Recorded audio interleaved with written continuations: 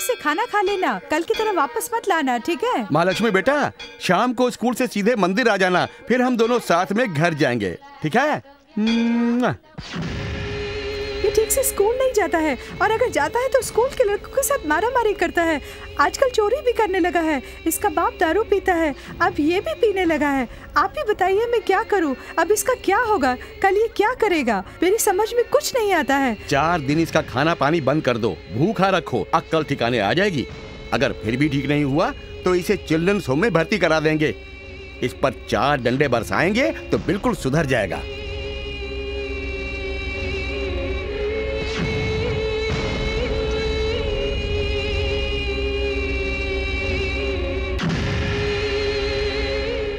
क्या चाहिए रे? मुझे पैसे चाहिए, 100 रुपए दो। मेरे पास पैसे वैसे नहीं है। क्या बात कर रही हो? सुबह तो पगार लिया था। हाँ, ठीक कह रहा है। अभी तो तेरा बाप पैसे छीन कर गया है और अब तू आया है पैसे लेने। क्यों तंग करता है मुझे? निकल यहाँ से, कुछ नहीं मिलेगा तुझे। चला जा, जा।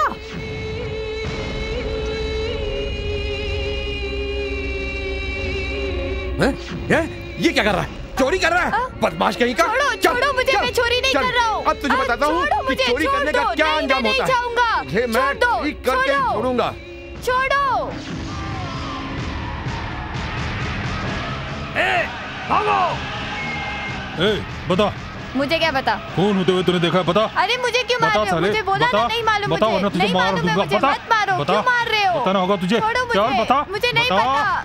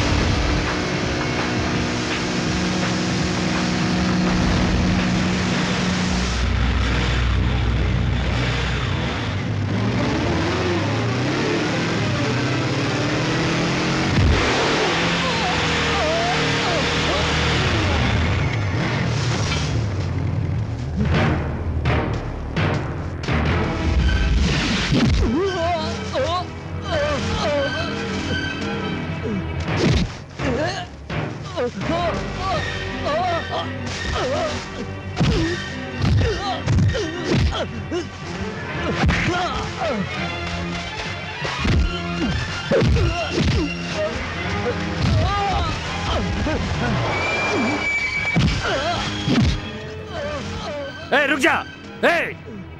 ये क्या कर रहा है? लड़ी रास्कल। क्या मैंने सच्चे पुलिस वाले को मारा है? अरे खाकी वर्दी पहनने वाला गुंडा था वो। इतना परेशान क्यों होते हो? पुलिस स्टेशन जाकर इंस्पेक्टर का ड्रेस और बाइक चुराने वाले को पकड़ नहीं सके, मैं उसे पकड़ लाया तो मुझे मारते हैं। ये काम इसका नहीं है, ये काम हमारा है। हर महीने हम पगार लेते हैं, क्या हम नहीं पकड़ेंगे? माँ, अगर आज मैंने उसे नहीं पकड़ा होता तो वो भाग निकलता। जब पेपर में छपता तमिलनाडु पुलिस आंध्रा पहुंची, महाराष्ट्र पहुंची, तब जाकर पता चलता इनको इस बात का। तू तुकोड़ी में पूरे 2 लाख लोग रहते हैं, उन सबको इसकी चिंता नहीं है, बस तेरे बेटे को इसकी चिंता है।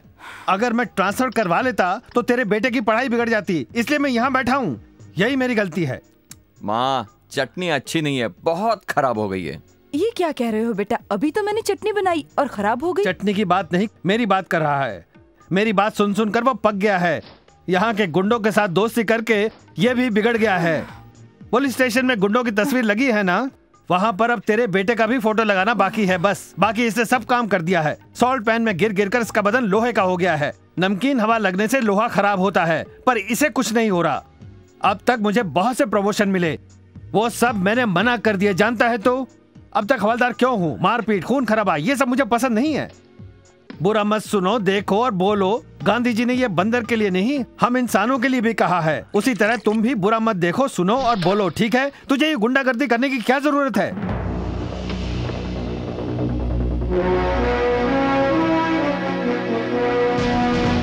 अगर सब लोग कान, मुंह और आंख बंद रखेंगे तो बुराई को कौन रोकेगा? अगर गांधी जी आज जिंदा होते तो कहते कि बुराई को मत सहो। ऐसा इस चौथे बंदर का उदाहरण देकर कहते हैं। इस देश को 3 नहीं, चौथा बंदर चाहिए।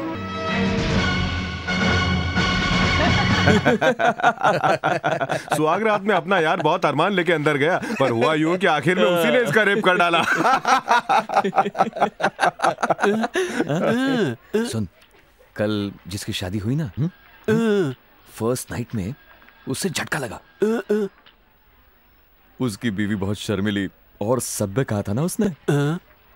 उस बीवी ने इसका रेप कर डाला।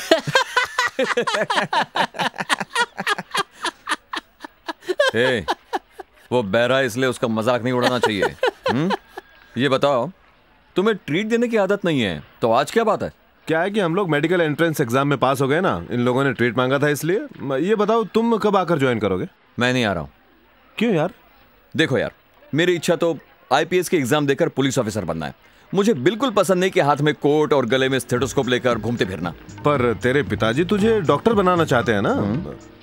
एक ही कॉलेज, एक ही शहर, पर रहती कहाँ?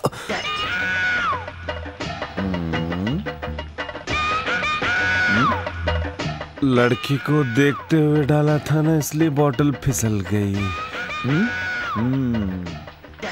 Do you have a change?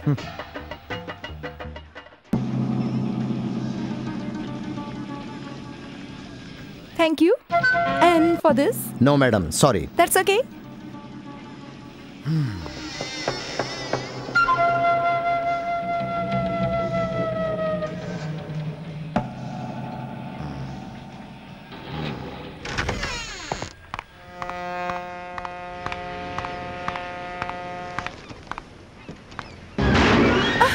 वो क्या है, इतने पैसे लेकर इस एरिया में जाना ठीक नहीं है, इसलिए हम लोग साथ में चलते हैं। लाओ ये बैग दे दो।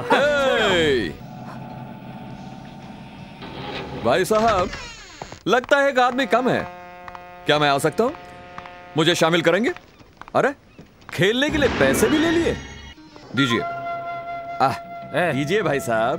बहन जी, बैठिए गाड़ी में।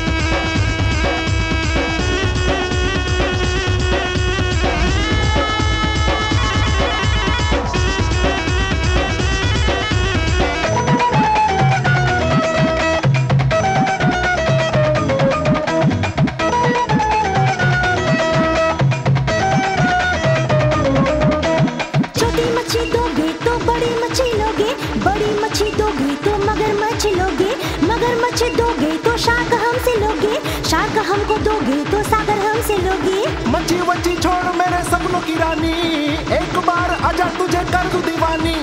रग रग में भर दूंगा तेरी जवानी, दे दूंगा तुझको यार अपनी निशानी। सर के कच्चा सर के, धड़के धड़के सीना धड़के। खुल्लम खुल्ला मुझे खोल के दिखा, बोतल में क्या है जरा मुझको पिला। खुल्लम खुल्ला मुझे खोल के दिखा, बोतल में क्या है जरा मुझको पिला।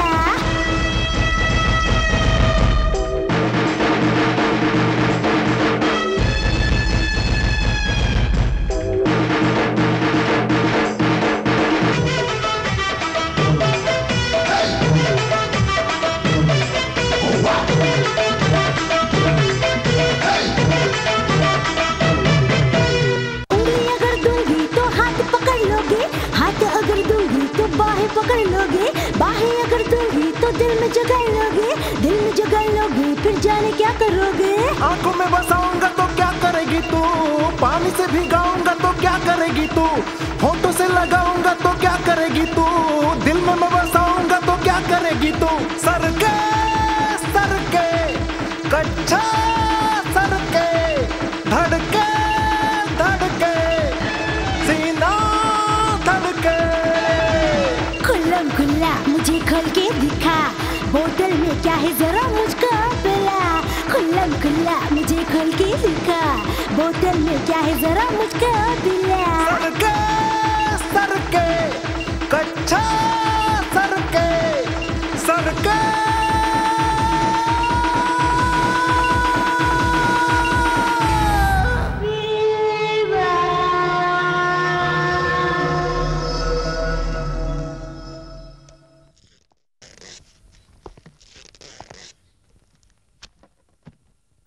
माँ, ये सब क्या है?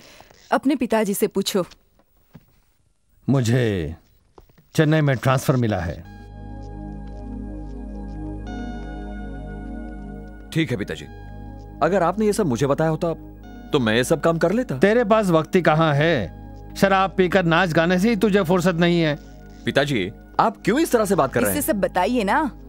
अपने स्टेट का नया हेल्थ मिनिस्टर आया है ना, उनके पास जाकर हाथ पांव जोड़कर बस पैर पकड़ना बाकी था।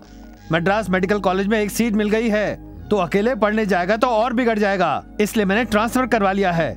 मुझे घूरता क्या है, मैंने सोचा तो सुधर जाएगा, अब कोई उम्मीद नहीं बची है, इसलिए मैंने शहर बदल दिया। देखता हूँ वहाँ जाकर एमबीबीएस की पढ़ाई से तुझमें बदलाव आएगा या नहीं।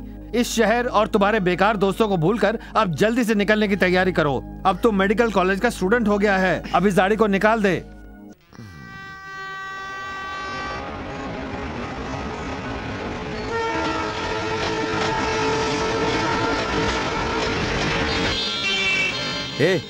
ये क्या है?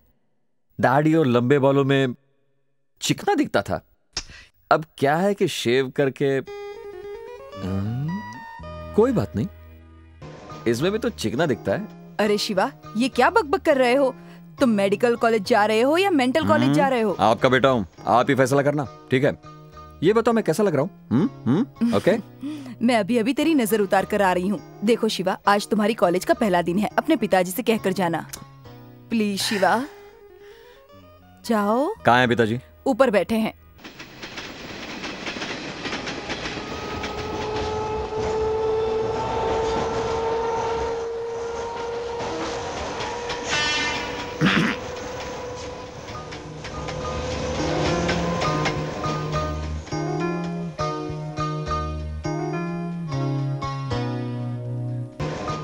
मैं कॉलेज जा रहा हूँ। माँ के कहने पर मुझे बताने आया है ना, तुम डॉक्टर बनने जा रहे हो, वहां जाकर गुंडागर्दी करके मेरा नाम खराब मत करना। तेरी पढ़ाई के लिए हमने अपना शहर छोड़ दिया और यहाँ चले आए। तू नहीं समझेगा, तू कॉलेज का नाम रोशन नहीं कर सकता, मैं जानता हूँ, लेकिन बदनाम मत करना। सुनिए, अगर इसे बाइक देंगे तो कॉलेज जाने में आसानी होगी। इसलिए तो रेलवे स्टेशन के पास घर लिया है, देखा ना? ये भी 2 व्हीलर है, बड़ा 2 व्हीलर, इसे ठीक से पहुंचा देगी। रास्ते में गणेश जी का मंदिर है, इससे कहो वहां होकर जाए। हमारी बात तो सुनता नहीं, कम से कम भगवान तो अकल देगा। हे भगवान, माँ मुझे अच्छा इंसान कहती है, पिताजी मुझे गुंडा कहते हैं, सब फ्रेंड्स मुझे हिम्मत वाला कहते हैं। अब आपका काम है सबको समझाएं कि मैं कौन हूं।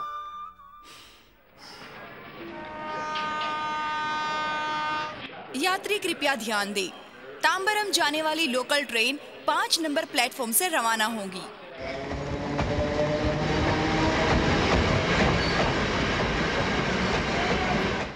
चेंगलपेट जाने वाली लोकल ट्रेन 4 नंबर प्लेटफॉर्म से 8:05 को रवाना होगी।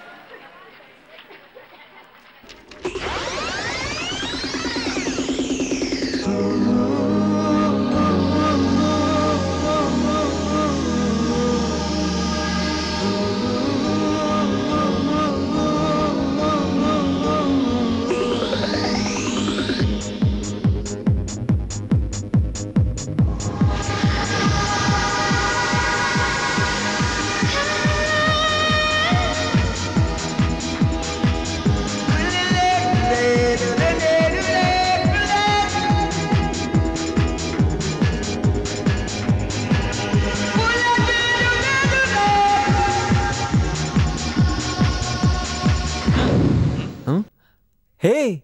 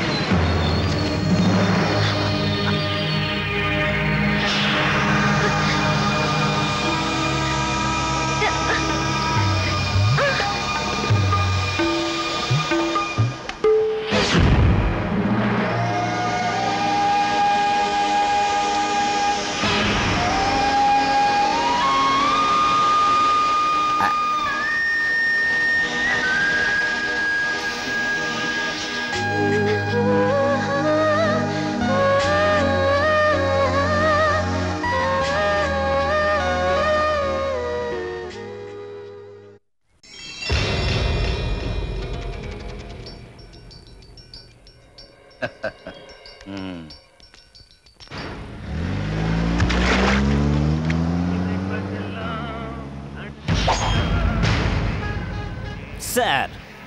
कौन हो तुम? चोर हूँ। अच्छा, तुम्हें क्या चाहिए? तुम्हें पता नहीं चोर को क्या चाहिए? गले में पड़ी चेन, वाच, सब कुछ चाहिए मुझे। हम ये सब कुछ गले में नहीं है। मजाक करते हो? काट कर रख दूंगा। सीधे सीधे सब कुछ मेरे हाथ में रख दो। उतारना है?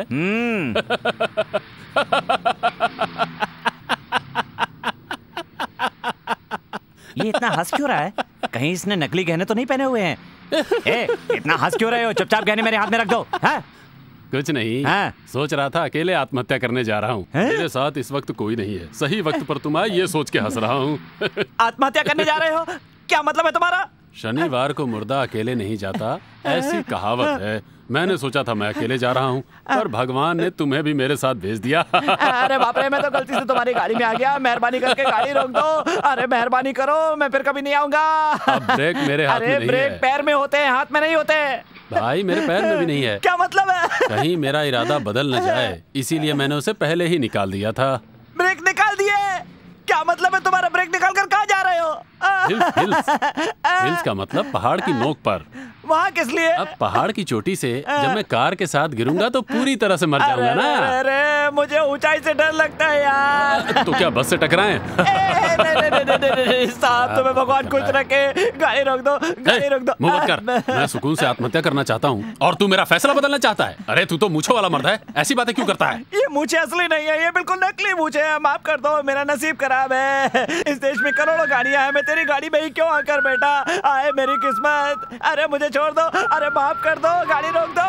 अरे क्या कर रहे हो यार? अरे उतार दो, मुझे जाने दो, मेरी शादी भी नहीं हुई है। अरे भगवान मुझे बचाओ, मुझे उतार दे दो, मुझे उतार दो। मैं अपने लूट का सारा माल मैं तुम्हें दे दूंगा। अरे मेरी बात सुनो, मैं शहर से भाग जाऊंगा। मेरी बात सुनो, अरे मैं दरवाजा तोड़ दूंगा। बचाओ बचाओ, अरे बचाओ।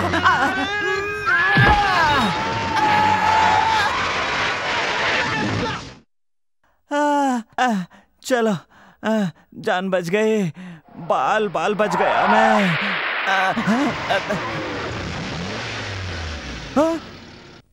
ये क्या, कार रुक गई?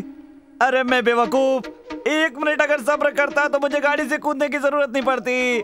बेवकूफ बन गया।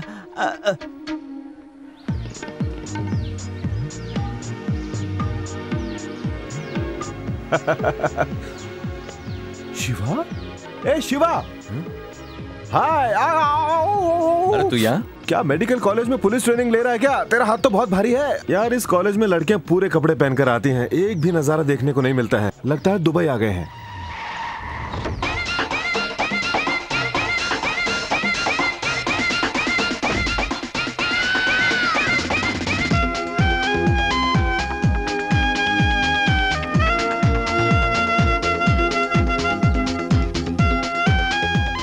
एक्सक्यूज मी, फर्स्ट ईयर की क्लास को कैसे जाना है? चल कर।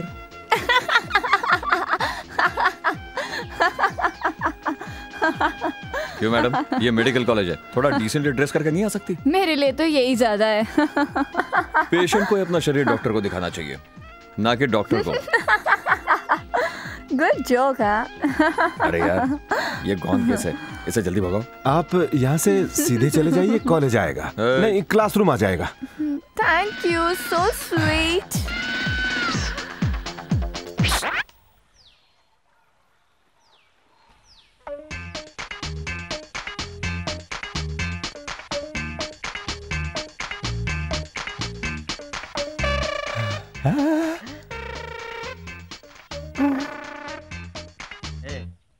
हाँ।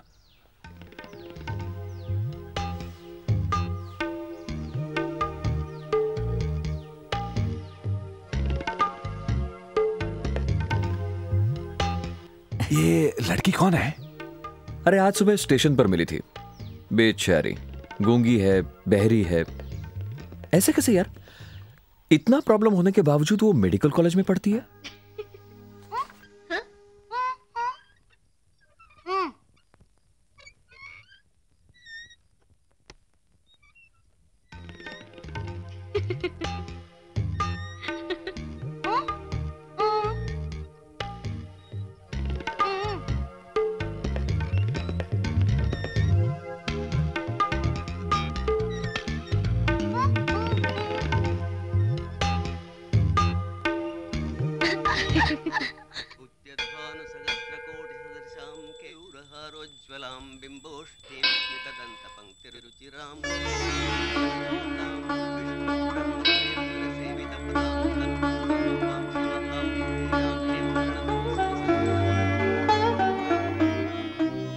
देवी से अच्छी तरह प्रार्थना करना। हाँ महा, मैं वकील के घर जा रहा हूँ, वहीं पर खाना खा कर आऊंगा। मेरा इंतजार मत करना, तुम लोग खाना खा लेना। हाँ?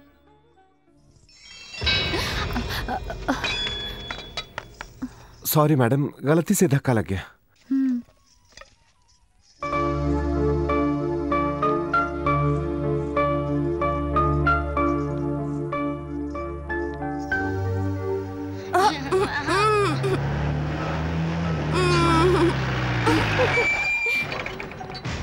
छोड़ दो मुझे छोड़ दो। मैंने क्या किया है? मुझे छोड़ दो। देखो, मैंने कुछ नहीं किया है। ये क्यों कर रहे हो? मुझे छोड़ दो ना। मैंने कुछ नहीं किया है, मैं सच कह रहा हूँ। ये क्यों कर रहे हो तुम लोग?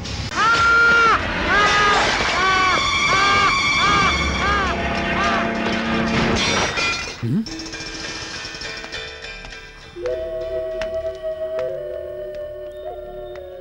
पंडित, कितनी बार तुझे समझाया, तुम नहीं सुधरोगे क्या? क्यों नागा को बार बार खून करने पर मजबूर कर रहे हो? हमसे पूछे बगैर महा को तुमने अकेले मंदिर क्यों भेजा? अब तक तुम्हारी वजह से 12 लोग मर चुके हैं, 15 लोगों के ऊपर एसिड डाल दिया, 6 लोगों के हाथ काट दिए और 2 लोगों के पैर काट दिए। ये सब पाप तुम्हारे सर चढ़ेगा। ए पंडित, वो भले मिनिस्टर हो या फिर डॉक्टर, महा के नजदीक जो भी आएगा उसका भी यही हाल होगा। सीधे मंदिर जाओ, मंत्र बोलो, फिर घर जाकर दही भात खाओ और अपनी जिंदगी शांति से बिताओ, नहीं तो तुम अंजाम जानते हो। चलता हूं।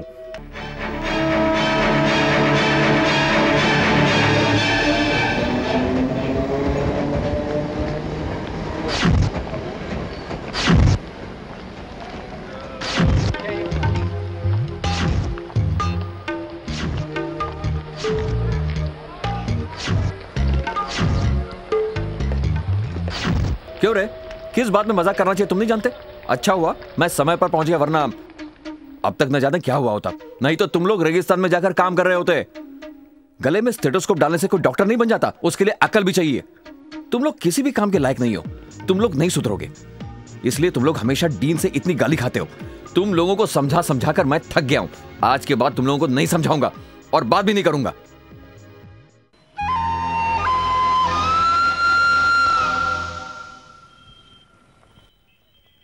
आप बोल सकते हैं।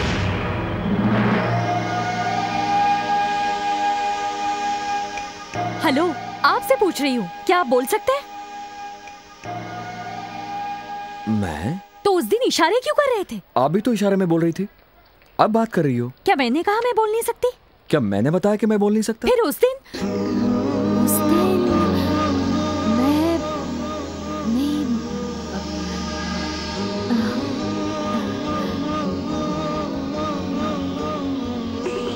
सॉरी, शायद कुछ गलतफहमी हुई है। बाय। एक्सक्यूज मी, आपका नाम? महालक्ष्मी। मैडम, हम राधिका मैगजीन से हैं। हमारे लेडी स्पेशल इशू के लिए आपका इंटरव्यू चाहिए। प्लीज, मैं इंटरव्यू नहीं देती। आपने महाराष्ट्र का बेस्ट चेस प्लेयर ट्रॉफी जीता है। आपका एक इंटरव्यू दूसरों के लिए इंस्पिरेशन हो सकता है। प्लीज प्लीज सुनिए, आज तक मैंने कोई इंटरव्यू नहीं दिया, मेरे साथियों को पसंद नहीं है, पर अब मैं इंटरव्यू दूंगी। एक सवाल ही क्यों, जितने चाहिए पूछिए। Thank you madam. फ्यूचर में चेस चैंपियन बनने की इच्छा है आपकी? ऑफ कोर्स, मेरी भी यही इच्छा है।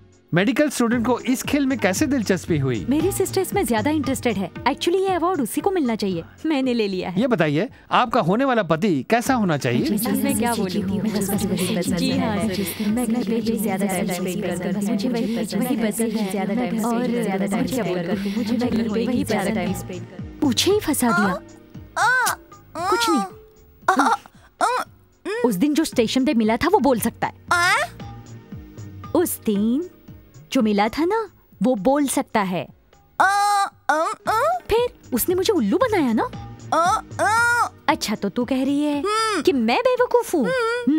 इसको बोल की गलती की मैंने। मेरी माँ, बस गुड नाइट। आपने महाराष्ट्र का बेस्ट राधिका के लिए इंस्पिरेशन हो सकता है। आपका होने वाला पति महाराष्ट्र का best chess player medical student को इस खेल में कैसे महाराष्ट्र का बेस्ट हमारे लिए ट्रॉफी बताइए के लिए आपका होने वाला पति कैसा होना चाहिए?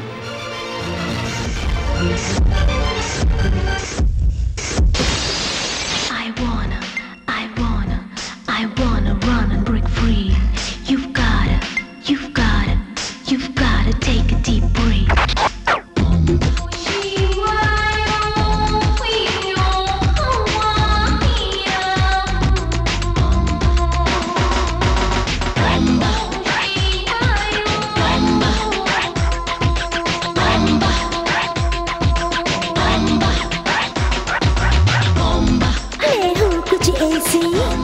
बच्चों की जैसी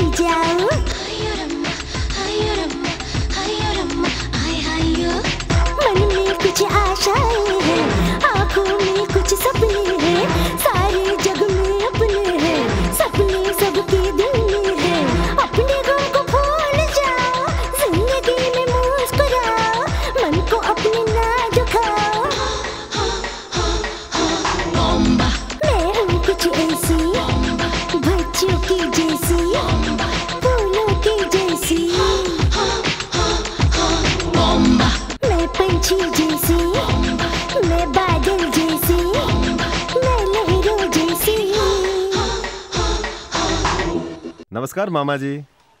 कौन? मैं विश्वनाथ जी का बेटा वेंकट। भूल गए क्या? अरे वेंकट, कितनी जल्दी बड़े हो गए। क्या कर रहे हो आजकल? मैं श्रीलंका में काम कर रहा था, पर अब लंदन में नौकरी मिल गई है। इसी महीने लंदन जा रहा हूँ। अच्छी बात है। लेकिन पापा कह रहे थे आप कुछ परेशान से हैं। अगर आपकी भी इच्छा है तो बताइए, मैं महा से शादी करूंगा और लंदन ले जाऊंगा उसे।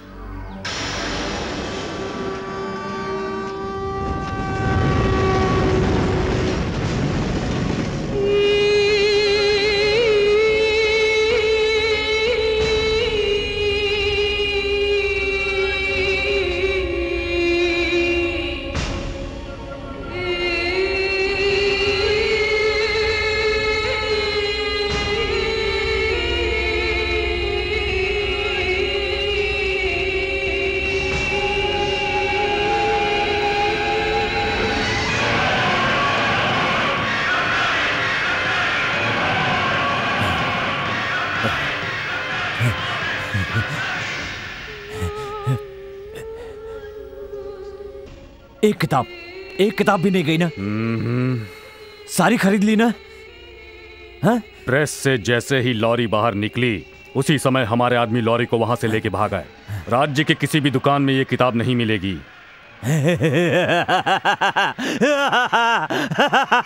उस लंदन वाले को पकड़ लाए हैं।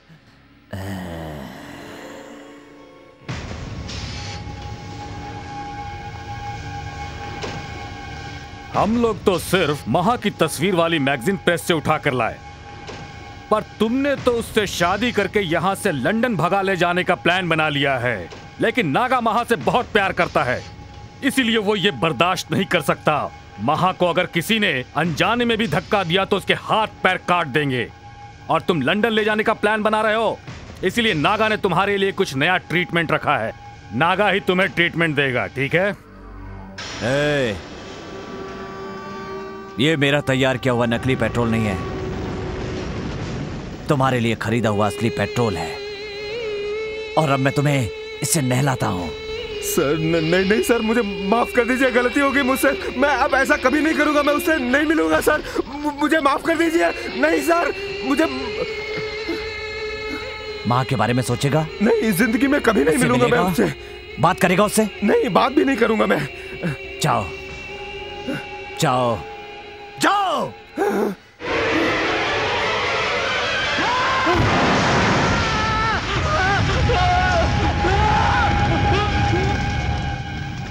थोड़ा नहीं चाहिए तो छोड़ो ना माँ। आजकल के बच्चे घर पर दूध नहीं पीते हैं, होटल में जाकर ये कोल्ड ड्रिंक, वो खाना है, वो क्या कहते हैं उसे, पिज्जा। हाँ पिज्जा, पता नहीं क्या क्या खाते रहते हैं। ऐसा सब खाना कैसे खाते हैं? दूध वूध क्यों नहीं पीते? ओके, एडवाइस चाची, चलती हूँ।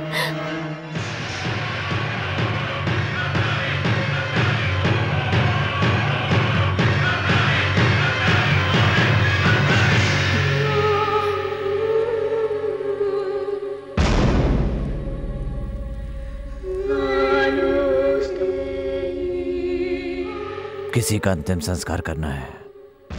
नाम है वेंकट, उम्र 25 साल। तुम उसे जानते होगे, वो तुम्हारी बेटी से शादी करके उसे लंदन ले जाने वाला था। शायद उसकी शादी करने की उम्र हो गई है। मैं भी 4 साल से यही कह रहा हूं, उसकी शादी मुझसे कर दो। 4 साल नहीं, 40 साल भी चलेगा, मैं इंतजार करूंगा।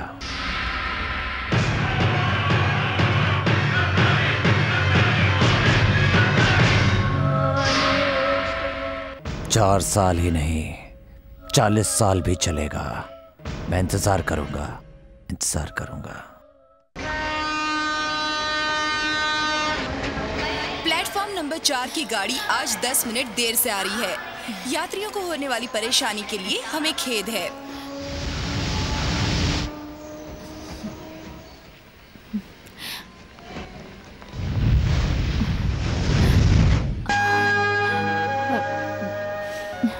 किसी को ढूंढ रही हो? मैं बहुत देर से वॉच कर रहा हूं तुम्हें। आप किसी को ढूंढ रही हैं, कोई हेल्प चाहिए?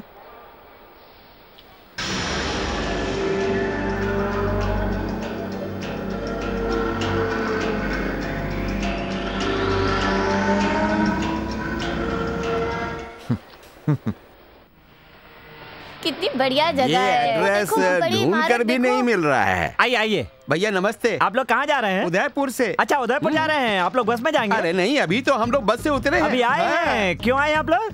हाँ भाई साहब, अपने बचपन के दोस्त राजन के घर का पता ढूंढ रहा हूँ। जरा देख के बताइए कि कहाँ है ये। मैं तो अपना पता भी भूल चुका हूँ, आपका पता कैसे बताऊंगा मैं? अच्छा तो एक काम कीजिए, मेरे इन घर वालों का ख्याल रखिए, मैं जाकर ये पता ढूंढता हूँ। ये लोग क्या मेरे सिर पर बैठने वाले हैं? नहीं, यहाँ पर बिठा दीजिए। आप जाइए। जरा संभल कर रहना, इस शहर में चोर बहुत होते हैं। जरा देखिए। हाँ जाइए। अच्छा वो चला गया। आइए बैठिए बैठिए। क्यों बहन जी, आपके ये गहने कितने तोले के हैं? क्यों? मैं शादी करने वाला हूँ, दहेज में गहने मांगने ना, इसलिए पूछ रहा हूँ। मेरी माँ ने मेरे को 70 तोले दिए और इसे 20 तोले दिए। पूरे 90 तोले के हैं? अरे रे भगवान, मैं क्या करूँ? क्या हुआ बहन जी? मेरे पति पता नहीं कब से गए, अब तक नहीं आए हैं। कहाँ ढूंढूं मैं उन्हें? देवर जी आप इनका ध्यान रखो, मैं अभी ढूंढ कर आती हूँ। रुकिए रुकिए बहन जी, मैं जाकर देखता हूँ। प्लानिंग करने से पहले ही 70 तोले चले गए। अरे ये क्या, भैया और भाभी दोनों साथ में चले गए? और नहीं तो क्या। मीनाक्षी चलो देख कर आते हैं। चलो चलो चलते हैं। भैया जरा मेरे बच्चों को देखना, मैं भी आता हूँ। थोड़ा देखना बाबा, हम आते हैं। अरे रे 20 तोले भी गए। भैया देख लीजिए, मैं भी चलता हूँ। हाँ जाओ, तुम लोग भी जाओ, तुम लोग जाओ। कितना अच्छा हुआ, सब चले गए, बस बच्चे बाकी हैं। हाँ जाओ जाओ जाओ, ऑटो बुलाकर इन बच्चों को भी भगा देता हूँ। अच्छा ये कहाँ से आ गया? ये एड्रेस न जाने कहाँ का है, कोई बता ही नहीं पा रहा है। लगता है शहर ही छोड़कर चला गया। अरे बाप रे, क्या हुआ? कहाँ गए मेरे परिवार? वो लोग तो आपको ढूंढने के लिए गए। मुझे ढूंढने गए हैं? हाँ। अरे इतने बड़े शहर में मुझे कहाँ ढूंढेंगे? एड्रेस हाथ में लेकर जब मैं उन्हें नहीं ढूंढ पाया तो ये लोग मुझे कैसे ढूंढेंगे? तुमने उन्हें कहाँ छोड़ दिया? अबे मैंने तुझे उन लोगों का ख्याल रखने को कहा था, मेरे परिवार का ख्याल रखने को कहा था, और तुमने उन्हें छोड़ दिया। बता कहाँ गए वो लोग? कान खोलकर सुन ले, अगर मेरा परिवार नहीं मिला तो मैं तुम्हारी खाल उधेड़ दूंगा। ए पूनम, ए कलावती, ए विनोद, अरे सब कहाँ गए रे? अरे आ जा रे, इस शहर में मेरा क्या अरे मेरे बच्चे, मेरे परिवार सब कहाँ चले गए? वो तुम्हें ढूंढने के लिए गए हैं। मुझे कहाँ ढूंढेंगे मुझे? अरे तुझे कीड़े पड़े, कहाँ घुमा दिया मेरे परिवार को तूने? बता मुझे, अगर मेरा परिवार नहीं मिला ना तो मैं तुझे जान से मार डालूंगी। क्या कर रही हो? उसे जाकर ढूंढो। अरे बाप रे, कहाँ फंस गया? अरे अरे कहाँ गए हमारे भाई बहन? क्या मालूम? चले गए मेरे बच्चे। बताओ अरे तूने कहाँ भेज दिया? तेरा सत्यानाश हो। चल चल चल ढूंढते हैं। चलो ढूंढते हैं। कहाँ गए हमारे परिवार वाले? हाँ चल चल बोल बोल, चल चल चल ढूंढते हैं। सब लोग मुझे क्यों मार रहे हैं? कहाँ गए थे? कहाँ गए थे? यहाँ बैठ जाओ, बैठो बैठो बैठो बैठो बैठो। तुम्हारी वजह से कितनी मार खाई। मेरी बहन मलिका आ गई यार, देखो मेरी बहन मलिका। अरे कहाँ गए थे तुम लोग? अरे कहाँ गए थे? अरे कहाँ चले गए थे तुम सब लोग? मैं कितना परेशान हो गया था इस शहर में। आज के बाद हम लोग शहर की तरफ देखेंगे भी नहीं। चलो हम सब लोग गाँव वापस चलते हैं। जाओ जाओ, फिर कभी शहर मत आना। इतना मारा है जितना चोरी करने पर भी कभी नहीं मार खाई। तुमने तो मेरे परिवार को अलग कर दिया था। पूनम अब अलग मत होना। कैसे बेवकूफ है, पहले तो ये लोग खुद ही आए, उसके बाद खुद ही बिछड़ गए और उसके बाद अपने आप मिल गए, लेकिन मुझे क्यों मारा? ये सब मेरे साथ क्यों होता है भगवान? डियर स्टूडेंट्स, ये डेड बॉडी है, इससे हमें ज्यादा इन्फॉर्मेशन मिल सकती है। मैं आप लोगों को समझाता हूँ। इस बॉडी को देखने से ये 60-65 की उम्र का होगा, पर इस उम्र में इसने 13 साल की बच्ची का रेप करने की कोशिश की थी। इसी वजह से ये हार्ट अटैक में मारा गया। ये जरूर 2 बीवियों वाला इंसान रहा होगा और इसकी बॉडी में इस तरह की प्रवृत्ति बचपन से ही होगी, जो कि उम्र के साथ साथ डेवलप होती गई होगी। ये एक मनोवैज्ञानिक विकार है जो किसी भी पोजीशन में किसी भी मनुष्य के अंदर। किसी को ढूंढ रही हो? नहीं तो नहीं, मुझे ऐसा लगा। मैं क्यों ढूंढूं? तो ढूंढा नहीं? नहीं। ट्रेन में ढूंढा? नहीं। शायद सुबह ट्रेन में नहीं आई। हाँ। ओह, इसलिए अभी ढूंढ रही हो? मैं किसे देखूं, क्यों ढूंढूं, किस लिए? मैं किसी को भी नहीं ढूंढ रही हूँ। नहीं, डेली साथ में आने वाले एक दिन नहीं आए तो लोग ढूंढ लेते हैं, इसलिए पूछ रहा था। मैं किसी को नहीं ढूंढ रही थी। ओह ओके, फिर कैसे आई? बस से या कार से या ऑटो से या टैक्सी से?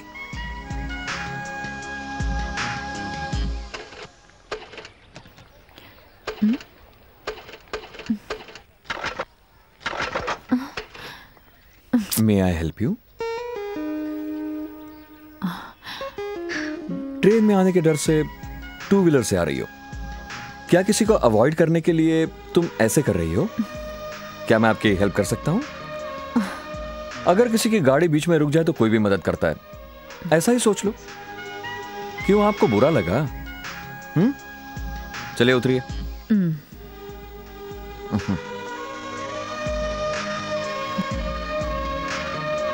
Excuse me. Thanks.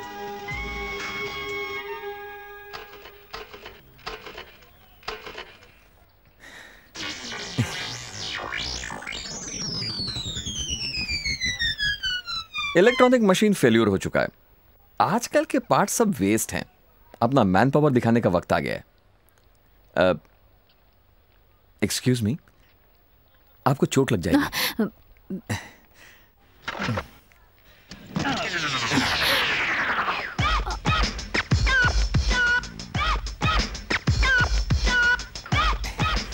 Excuse me, मैंने कहा था ना आजकल के पार्ट्स वीक होते हैं। मुझे आधा घंटा दीजिए, मैं अभी रिपेयर करके लाता हूं। Excuse me, my coat. Excuse me, my books. बहुत बहुत शुक्रिया।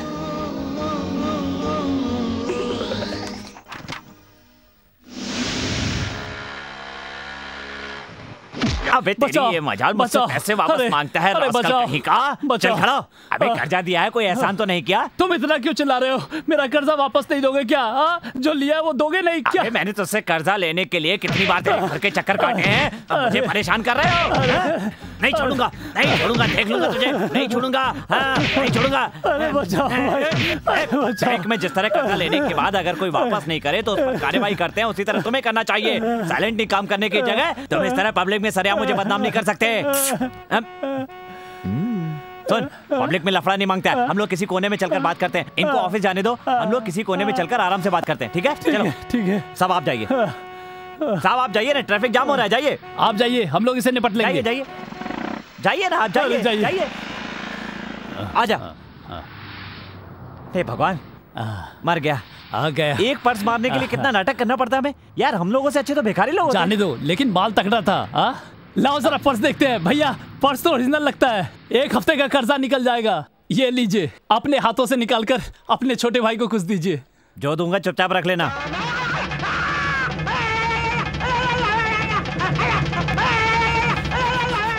अरे उसे छोड़ दो भैया, छोड़ दो भैया। मैंने उसको नहीं पकड़ा है, उसने मुझको पकड़ के रखा है। अरे इसे छुड़ाओ। छोड़ दो भैया, भैया छोड़ दीजिए। कोई बचाओ, कोई बचाओ।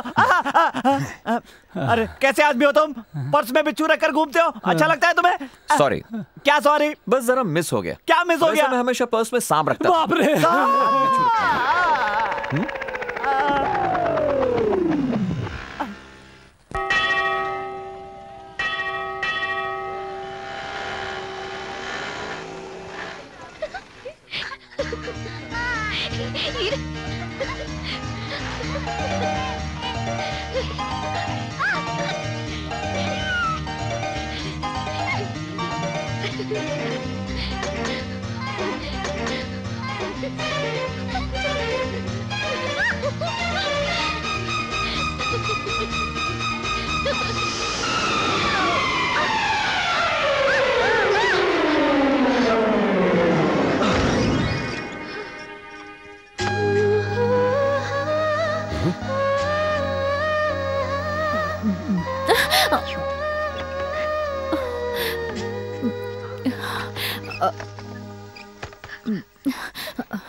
तुम कौन हो? यहाँ क्यों आए हो? क्या काम है? नमस्ते सर, मैं आपकी बेटी के साथ कॉलेज में पढ़ता हूँ। तो क्या हुआ? उनकी बाइक रिपेयर हो गई तो सोचा मैं चल कर तो ठीक है, चाबी दो और जाओ। वो बात नहीं है सर, मैं क्या कह रहा हूँ कि अरे तुम समझते क्यों नहीं हो? मैं खुद मैकेनिक के पास से रिपेयर करवा के ले आ रहा हूँ। फुर्सत में मंदिर में आना, वहाँ थैंक्स बोल दूंगा। अब तो जाओ। सर उस दिन ट्रेन में मिला था, बताया था ना। हाँ ठीक है, बाद में थैंक यू बोल दूंगा भैया। अभी तो यहाँ से जाओ, बड़ी मुश्किल है यहाँ पे। लगता है आप मुझे गलत समझ बैठे हैं। मैं तुम्हें गलत नहीं समझ रहा हूँ, अभी तो जाओ।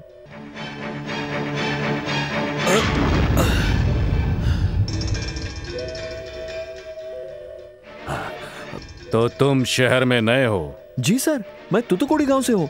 ये जोशी हैं, बिल्कुल सही पहचाना। वो महा की गाड़ी खराब हो गई थी, उसे ठीक करके घर ले आया, और कुछ नहीं।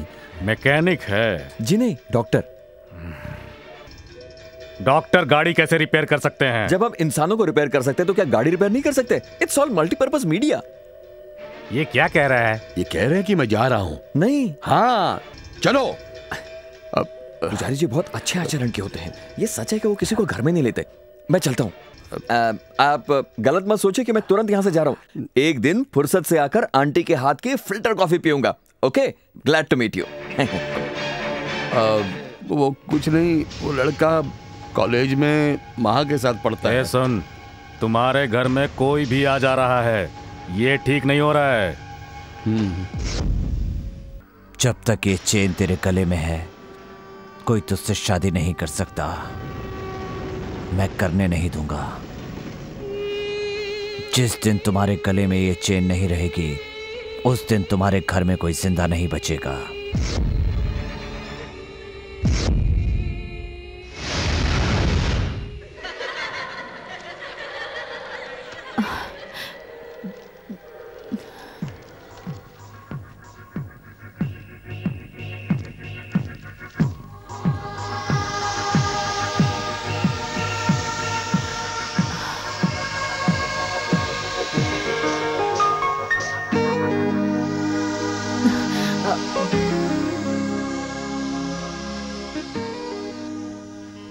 किसे ढूंढ रही हो?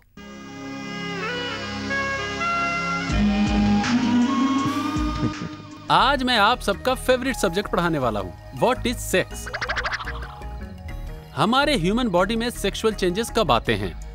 कुछ लोगों में 12 साल में आते हैं, कुछ लोगों में 15 से 20 साल में आते हैं, कुछ लोगों में 35 साल में आते हैं और कुछ लोगों में आता ही नहीं है। इसे पुरुषों में एंड्रोजन और स्त्रियों में एस्ट्रोजन कहते हैं। पुरुषों में आवाज बदलती है, उनके चेहरे में दाढ़ी बढ़ती है, छोटी छोटी मूछें भी आती हैं। उसी समय स्त्रियों में अट्रैक्शन के कुछ चेंजेस होते हैं। सब कहते हैं कि एक इंसान के दिल से प्यार शुरू होता है, लेकिन साइंटिफिकली यह बताया गया है कि हमारी पेट्रियोरिटी सबका कारण है। हमारे पसंदीदा लोग अगर हमारे नजदीक नहीं हैं, तो आंखें उन्हें ढूंढने लगती हैं। जैसे कि for example, rose local train में एक लड़का और एक लड़की ट्रेवल करते हैं, और अगर रोज आने वाला वो लड़का एक दिन नहीं आता, तो उस लड़की की नजर उसे ढूंढने लगती है। पता है इन सब का कारण क्या है? हार्मोन्स।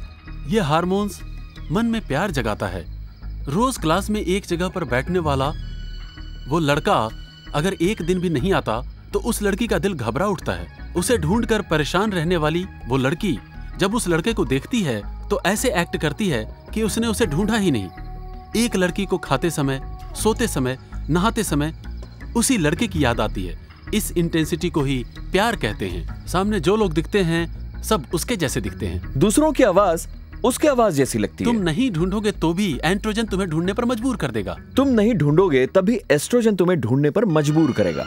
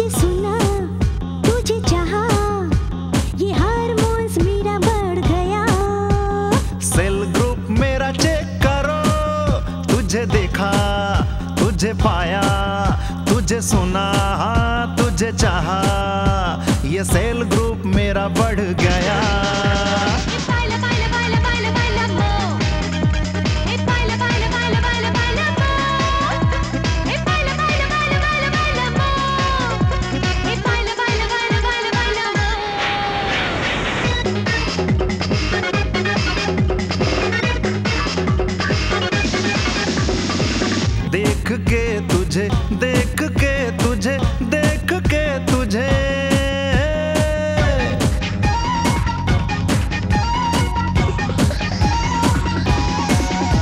देखा है जब से तुझको, अब होश नहीं है मुझको, मैं क्या करूं रे।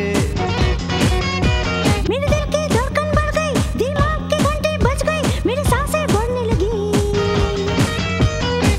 मेरे अंदर मस्त कलंदर, मेरा दिल है तेरी धड़कन, होश मेरे उड़ गए, देखा तुझे ओ जाने जा। तुझे दिखा हो, तुझे सोचा हो, तुझे सुना, तुझे चाहा, ये हार्मोन्स मेरा बढ़ गया।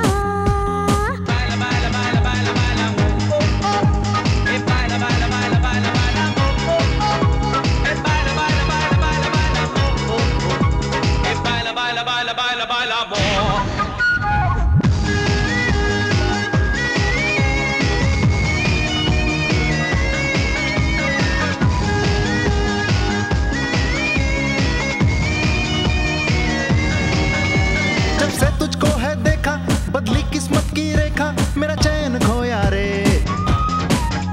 जो हाल है इस वक्त तेरा, वो हाल है इस वक्त मेरा, अब क्या होगा रे। तू मेरी आंखों में बसी है, तू ही मेरे दिल की घड़ी है, दिल मेरा दिल तेरा एक है ओ जाने जा। तुझे दिखा हाँ, तुझे सोचा, तुझे सुना हो, तुझे चाहा, ये हार्मोन्स मेरा बढ़ गया।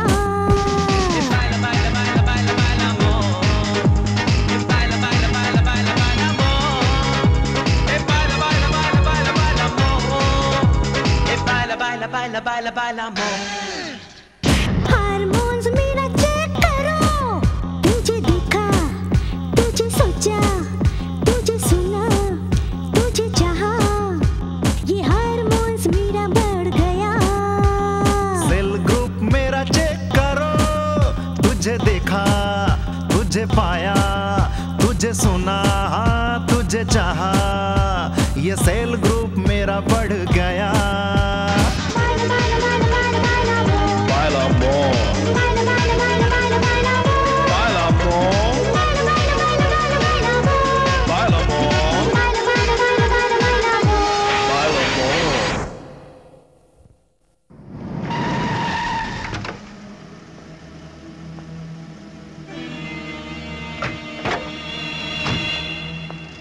क्या प्रॉब्लम है? प्रॉब्लम भी नहीं और पैसा भी नहीं। जब मैं एक साधारण गुंडा था तो चैन की नींद सोता था। जब से मंत्री बना हूँ बहुत परेशानी हो रही है, मेरी नींद उड़ गई है। और वो भी पेट्रोलियम मिनिस्टर, देश का सबसे ज्यादा कमाई करने वाला डिपार्टमेंट। जब चाहो भाव बढ़ा सकते हैं। मैं तो तुम्हारे लिए समाज सेवा कर रहा हूँ। अगर प्योर पेट्रोल लोग इस्तेमाल करेंगे तो एक्सीडेंट हो जाएंगे, इसलिए उसमें मिलावट कर रहा हूँ। देखो मैं तुम्हारी बदौलत कमा रहा हूँ और तुम्हारे लिए कुछ करना चाहता हूँ, पर तुम हमेशा मंत्री जी, मैं कह रहा था कि महा के नाम से सब पेट्रोल बंक में पूजा करूंगा और तुम्हें पसंद नहीं आया। खैर छोड़ो, मैं तुम्हें इसलिए मिलने आया था क्योंकि मेरे आदमी पर मुझे बिल्कुल भरोसा नहीं है। मेरे बिजनेस में प्रॉब्लम है। मैं पॉलिटिक्स में हूँ इसलिए सीधे हैंडल नहीं कर सकता हूँ। क्यों, क्या बात है? वो 100 फीट रोड पर जो बंक है ना, वो मेरा प्योर पेट्रोल लेने को तैयार नहीं है। त्यागू क्या? हाँ, अगर एक कुत्ता भौंकेगा तो सब कुत्ते भौंकेंगे, इसलिए उसे खत्म कर दो। वो हमेशा हमारे रास्ते में आता रहता है, मैं उसे देख लूंगा।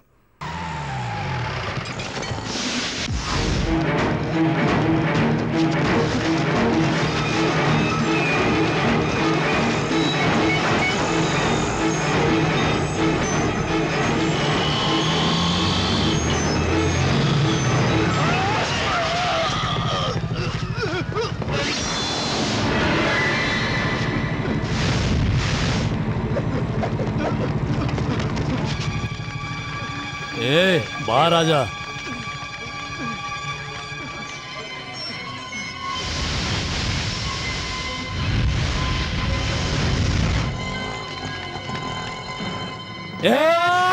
हाँ?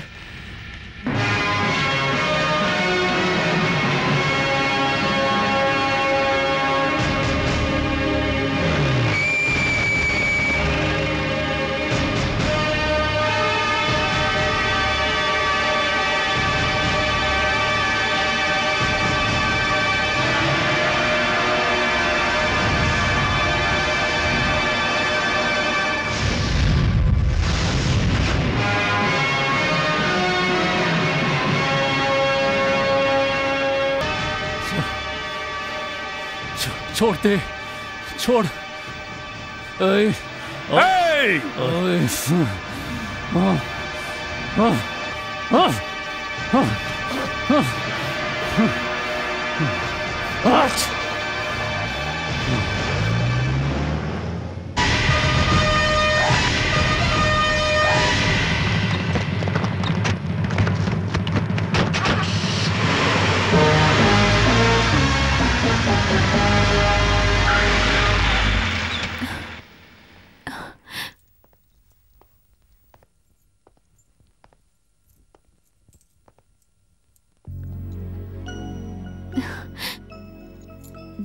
रास्ते में एक छोटा सा झगड़ा हो गया था।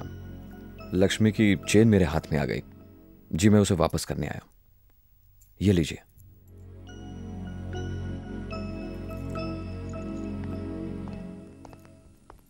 रहने दो, इसकी कोई जरूरत नहीं है।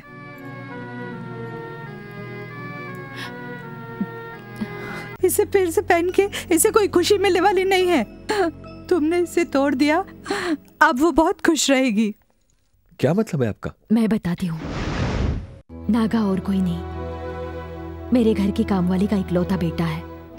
बचपन से उसमें बुरी आदतें थी। 4 दिन इसे खाना पानी मत दो, भूखा रखो, ठीक हो जाएगा। मैं उसकी आदतों से अनजान थी। मैंने उसे बहुत मदद की, लेकिन किसी को मदद करने से मैं मुश्किल में फंस जाऊंगी ये मुझे पता नहीं था। बाहर छोटी मोटी चोरी करने वाला एक दिन उसने घर में ही चोरी की। छोड़ो, छोड़ो मुझे, चोरी कर रहा है। उसे सुधारने के लिए मेरे पिताजी ने उसे बाल सुधार गृह में भर्ती किया, लेकिन वो वहां से भाग निकला और जब वो बाहर आया उसने वेलू नाम के गुंडे से दोस्ती कर ली। उसने गलत समझा कि मेरे पिताजी की वजह से वो गुंडा बन गया है। मेरे पिताजी से बदला लेने के लिए वो मुझे हथियार की तरह इस्तेमाल करने लगा, मुझसे पागलों की तरह प्यार करने लगा। बचपन में वो मेरे पिताजी से डरता था, अब उसको देखकर मेरा पूरा परिवार डरता है। मैं जहां भी जाऊं नागा के आदमी मेरा पीछा करने लगे। घर में आजाद और बाहर एक कैदी की तरह मैं थी। जिस दिन मैंने पहली बार आपको रेलवे स्टेशन में देखा, तब से मैं आपको पसंद करने लगी। लेकिन मैं डरती थी मेरी वजह से आपको खतरा होगा, इसलिए इतने दिन मैं आपसे दूर रही। लेकिन इन सब परेशानी का अंत आपसे हो गया है। मैं आप पर भरोसा करती हूँ। मेरे ऊपर जो नागा का शाप है आप उसे मिटा देंगे, मैं जानती हूँ। जाने अनजाने आप नागा की नजर में आए तो जरा संभल कर रहना।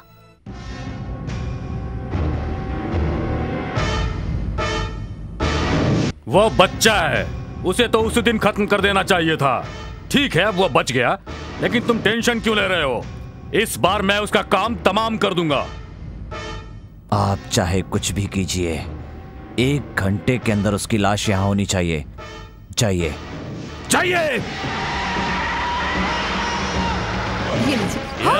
अरे आप लोग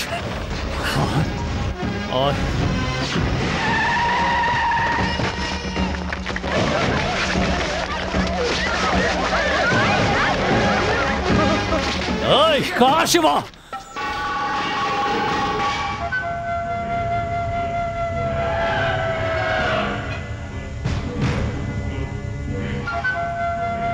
तो मुझे नहीं जानता शिवा।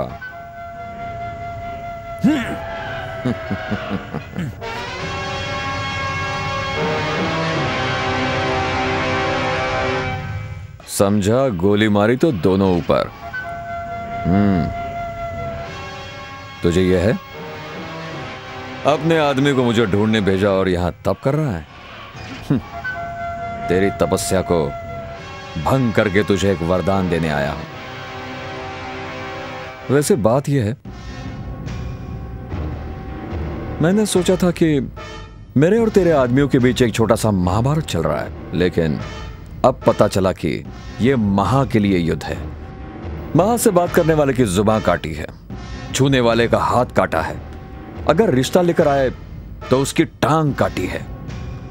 अब तेरे सामने हिम्मत से बैठकर अगर कहूं कि मैं महा से प्यार करता हूं तो तुझे कैसा लगेगा? जलता है ना? गुस्सा आ रहा है, लेकिन कुछ नहीं कर पाएगा। पंडित का परिवार, डरने वाले लोग, थोड़ी धमकी दी तो डर जाएंगे, और ज्यादा धमकी दी तो लड़की दे देंगे, ये सोचकर इतने दिन तुम कुछ ज्यादा ही उड़ रहे थे।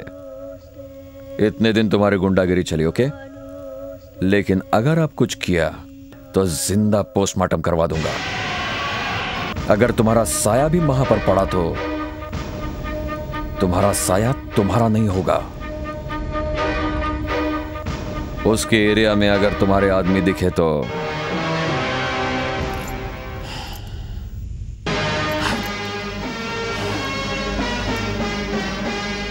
रॉक करके रख दूंगा।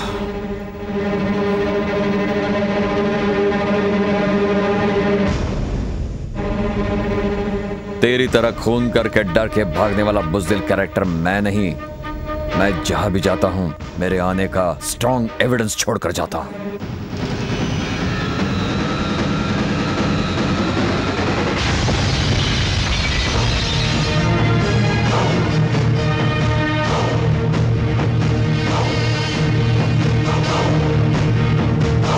अगर तुझे एक लौंडे ने इतनी धमकी दी है तो फिर हम सब किस खेत की मूली हैं? मैं तो सोच रहा था कि तुम 10-20 साल तक मुझे कमा कर दोगे, इसलिए मैंने तुम्हें बचा लिया। जिस तरह महा के बारे में वो आकर धमकी देकर चला गया है, मैं जानता हूँ वो साधारण आदमी नहीं हो सकता। मैंने उसी दिन कमिश्नर से कहा था पर वो नहीं माना। उस लड़के के पिता मेरे डिपार्टमेंट में काम करते हैं। अगर मैंने उससे कुछ पूछा तो कल डिपार्टमेंट मुझ पर शक करेगा, इसीलिए मैं चुप था। मैंने नहीं सोचा था कि वो इतनी बड़ी परेशानी खड़ी करेगा। राजनीति में टिकने के लिए मैंने खुद कई बार 3-4 लोगों को मार दिया है। अगर मुझसे कहा होता तो मैं खुद उसे खत्म कर देता था। उसे जिंदा मत छोड़ना। दिमाग से काम लो नागा, मैं उसे देख लूंगा। हाँ हाँ, कमिश्नर ठीक कहते हैं। एक आदमी ने मुझसे मिलावट का पेट्रोल खरीद कर एक लॉज में छुपाया और उसमें 2 लोगों की मौत हुई।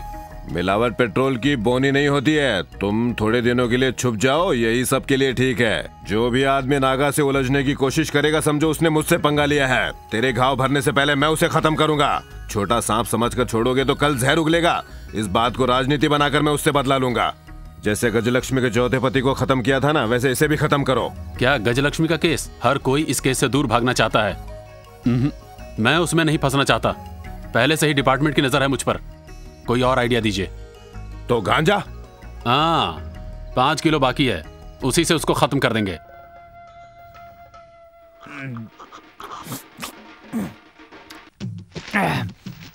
ये क्या है?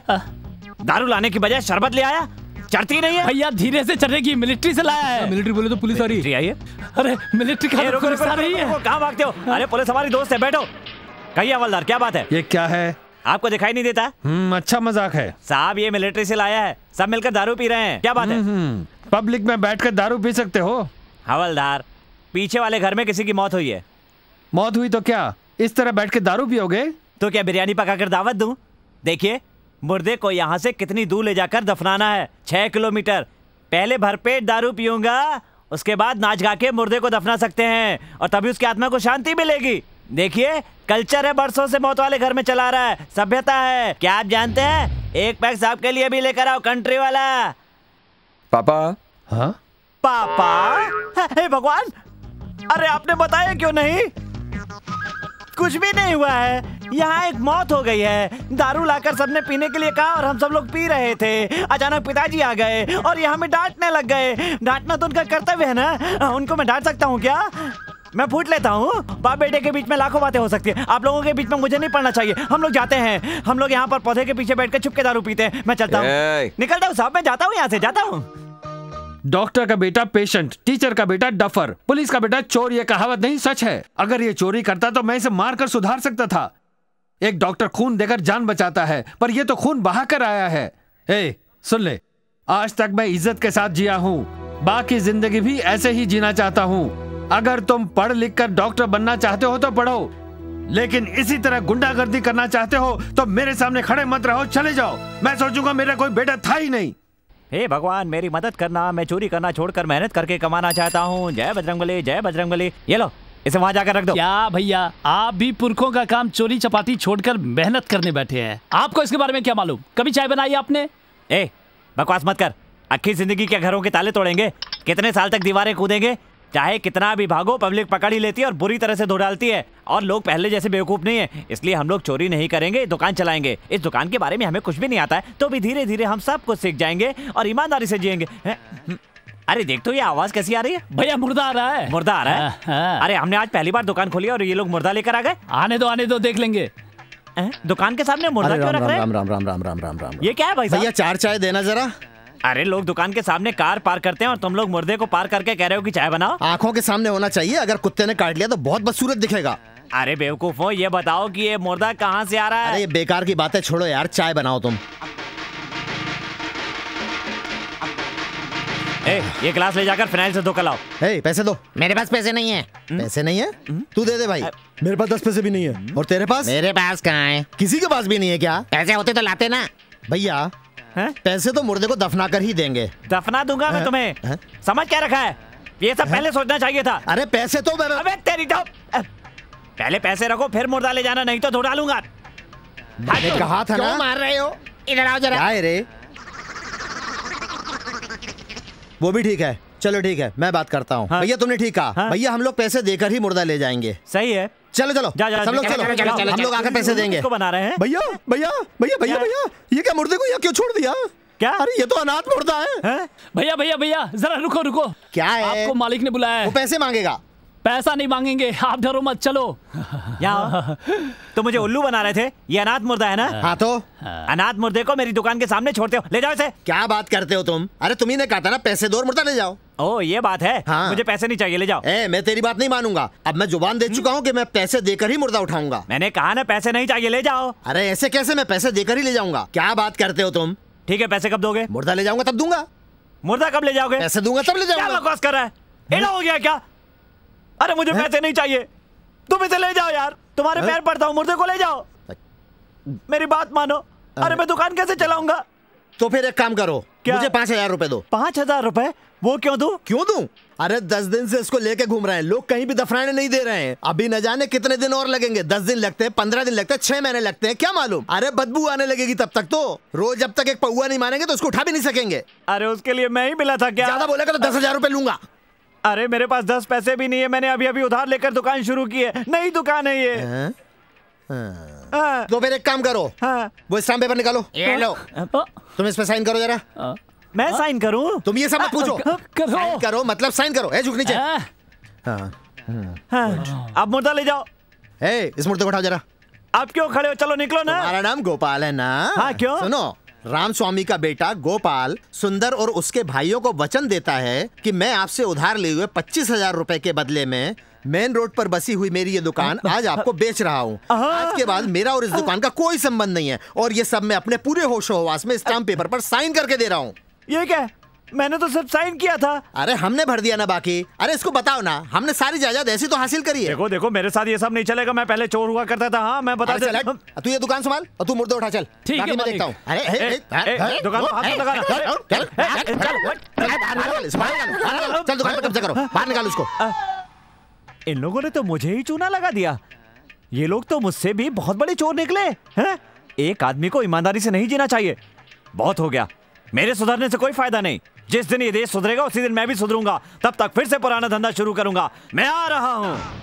नागा, अपनी महा के साथ कॉलेज में जो लड़का पढ़ता है उन दोनों का मिलना मुझे कतई पसंद नहीं है। मुझे बहुत सी न्यूज मिल रही हैं। महा के साथ घूमने की हिम्मत किसकी है? उस दिन 100 फीट रोड के पेट्रोल बंक में जो लफड़ा हुआ था ना, मैं उसी दिन उसकी स्टोरी खत्म कर देता, पर तुमने मना किया। ये स्टूडेंट्स है, कल को बड़ा प्रॉब्लम होगा, इसीलिए छोड़ना पड़ा। ये मिक्स किया हुआ सैंपल।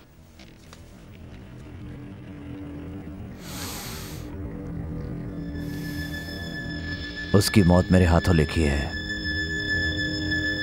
इसीलिए वो महा से मिलने लगा है। खत्म कर दो।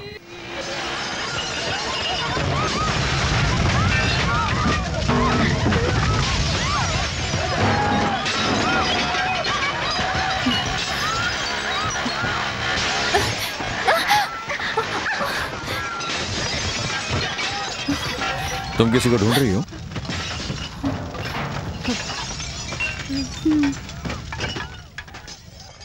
कोई पार्टी लीडर मर गया इसलिए सब ऐसा हो रहा है। इसमें आप अकेले जाएंगे तो सेफ नहीं होगा। विथ योर परमिशन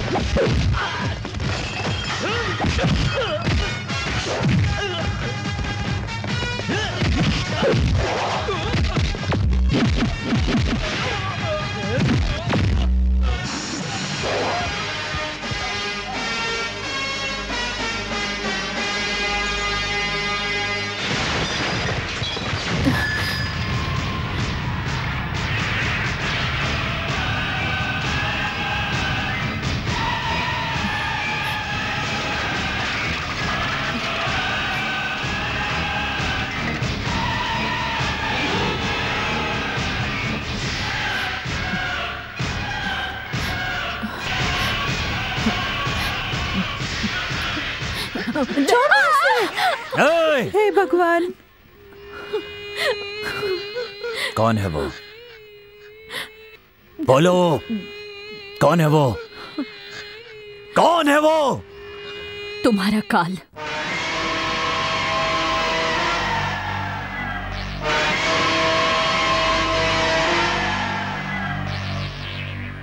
अगर तुमने माँ का दूध पिया है तो मुझ पे रखा ये हाथ उस पर रख के देखो। तुमने जो चेन डाली थी उसने वो तोड़ दी। उसे वापस ले आओ, मैं मंगलसूत्र मानकर पहन लूंगी।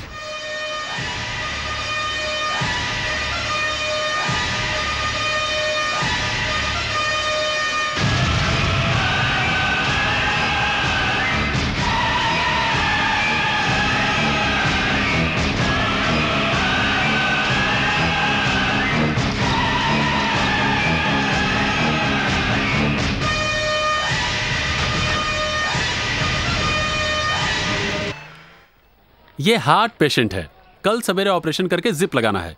ये कोलेस्ट्रॉल केस है, चर्बी धीरे धीरे उतारना है। ये लीवर केस है, दारू, बहुत दारू पीता है, पता नहीं लीवर कहाँ है, 1 हफ्ते से ढूंढ रहे हैं। नर्स, इसको आज का इंजेक्शन दे दिया ना? सुई लगाने से तो बच्चे डरते हैं, तुम तो सांड जैसे हो, तुम क्यों डरते हो? बेचारे के मन में मार खाने का डर अब तक बैठा है। मैं ट्रीटमेंट देने आया हूँ, मुझे देख के कैसे डरता है। देखिए स्टूडेंट्स, ऐसे समय में आप लोगों को जरूरी बात ध्यान में रखना है। अगर हाथी इस पर चढ़ जाए तो इसे कुछ नहीं होगा, ऐसा तंदुरुस्त बदन है इसका, पर किसी ने कपड़े की तरह धो दिया। You must note this point. इन जख्मों को देखने से ऐसा लगता है कि इसे पीटने वाला जरूर एक डॉक्टर रहा होगा। देखिए, सिर हिला करके मान भी रहा है, लेकिन ये मुंह खोलकर बोल नहीं सकता। क्यों? क्योंकि मारने वाले ने इसके हाइपोक्लास को टच किया है। मारने वाला ये जानता था, इसलिए उसने इसे मारा है। बैक्टेल फ्लक्चस, उसको भी मारने वाले ने टच किया है, इसलिए 3 महीने तक ये बीवी के नजदीक भी नहीं जा सकता। इस तरह मारने वाला ये अच्छी तरह जानता है कि कौन से नर्व को छूने से क्या पार्ट काम नहीं करेगा, इसलिए इसे बुरी तरह मारने वाला FRCS पढ़ा हुआ सर्जन ही हो सकता है। व्हाट डू यू से? क्यों डॉक्टर? शायद इसे मारने वाला कुश्ती अच्छी तरह से जानता होगा।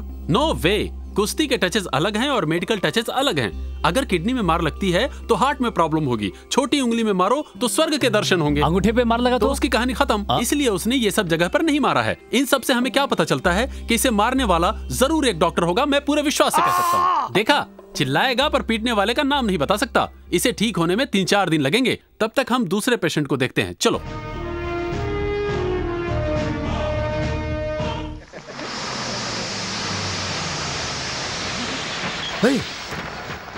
पुलिस पकड़ो उधर जाओ, उधर उसको पकड़ो। अरे भागो जल्दी भागो यार। अरे इस तरफ नहीं, इधर भाग। अरे सारे पकड़ चलो, पकड़ साले को। इसको पकड़। किधर भाग रहा है? दिखाई दिखा, क्या तुम्हारे पास है? क्या दिखाई इधर? हाथ हटाओ उधर से। हटा हाथ। मेरी परमिशन के बगैर आप कॉलेज के अंदर कैसे आए? मुझे कंप्लेंट मिली कि आपके कॉलेज में गांजा मिलता है। जो भी हो, आपको पहले इन्फॉर्म करना चाहिए।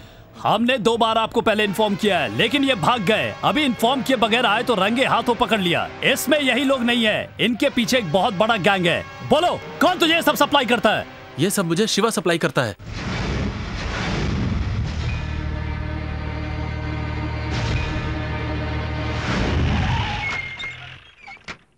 क्या बात है? यहाँ कोई कंप्लेंट है क्या? आपके घर को चेक करना है। ये क्या कह रहे हो? आपके बेटे को अरेस्ट किया है। हाँ?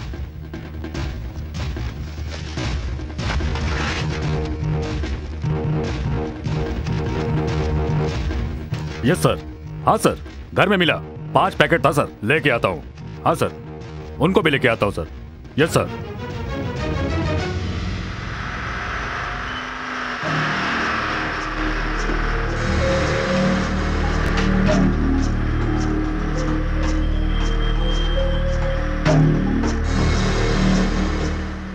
ये सब कमिश्नर की सेटिंग है। ये सब उसी के आदमी हैं। तुम्हें फंसाने के लिए ऐसा किया है। जानता हूं। मैं तुम्हारे पिताजी को अच्छी तरह जानता हूं। अगर उन्हें पता चला तो बर्दाश्त नहीं कर सकेंगे। ये वैन स्टेशन नहीं जा रही है, महाबलीपुरम जा रही है। वहां जाने पर तुम्हें मार डालने की बात मिनिस्टर कमिश्नर से कह रहा था, ये मैंने सुन लिया। तुम अगर बाहर रहोगे तो सबको समझा सकते हो कि तुमने गलती नहीं की है। अब गाड़ी सिग्नल पर रुकेगी, कैसे भी भाग निकलो। एक जरूरी बात, जब तुम्हें मारेंगे उसी समय तुम्हारे परिवार को भी मार डालने का इंतजाम नागा ने किया है। अपने लिए न सही, अपने माँ बाप के बारे में तो सोचो। अगर तुम बच गए तो अपने माँ बाप को बचा सकते हो। सिग्नल आ गया है, भागो। अगर ऐसे ही सोचते रहोगे तो तुम्हारे माँ बाप को कोई नहीं बचा सकता।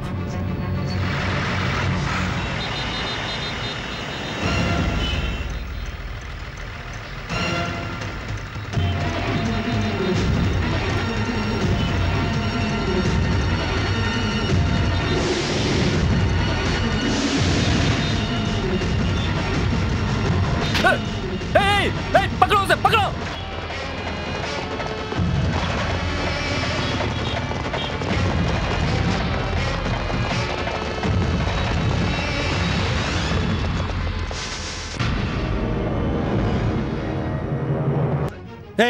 तुमने ड्रग्स स्मगल नहीं किया, मैं जानता हूं, लेकिन तुम हिरासत से भाग कर आए, इससे दुनिया तुम्हें गुनहगार समझेगी। अगर तुम सीधे पुलिस स्टेशन जाते तब तुम मेरे बेटे होते।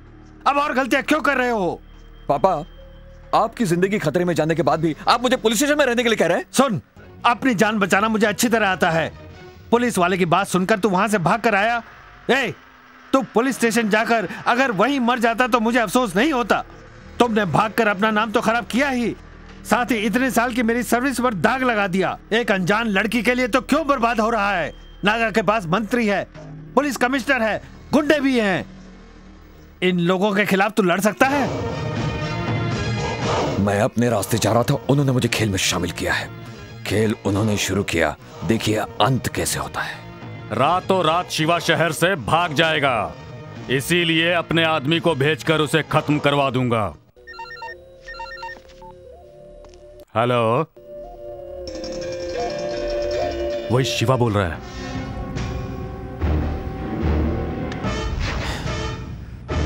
तेरे घर आकर तुझे शांति से समझाया था, लेकिन तू नहीं समझा। जिस पॉलिटिक्स, पुलिस और मीडिया पावर से तूने मेरी जिंदगी बर्बाद की, उसी पॉलिटिकल, पुलिस, मीडिया पावर से मैं तेरा नामो निशान मिटा दूंगा। अब मैं तुझे समझाऊंगा कि मुझसे पंगा लेकर तूने कितनी बड़ी गलती की है। उस मंत्री के दिन फिर गए हैं जो ऐसे लड़कों से खेलना शुरू कर दिया है। फोन करके धमकी दे रहा है हमें पता तक नहीं कि वो कहाँ है। उसे अब ढूंढना होगा। मुझे यकीन है आप जरूर जीतेंगे। ये सोचकर कि आप मेरे साथ हैं, मैंने नागा से बात की, लेकिन मेरे लिए अपनी जिंदगी बर्बाद मत कीजिए। आपके पिताजी चाहते हैं कि आप डॉक्टर बने। मेरी वजह से उनका सपना टूटना नहीं चाहिए। नहीं, मेरी वजह से आप अपनी जिंदगी खतरे में मत डालिए। अगर आपको कुछ हो गया तो मैं सह नहीं पाऊंगी। जो मेरे नसीब में है वही होगा। तुम्हारा नसीब अच्छा ही है, पर नागू का नसीब अच्छा नहीं है। सर, हाँ सर, शिवा आपसे बात करना चाहते हैं। लाइन दूं? हाँ दो। क्या बेटा, तुम्हारा हवलदार बाप क्या किसी मंत्री के हाथ पैर जोड़कर कॉलेज की सीट के लिए रो रहा है?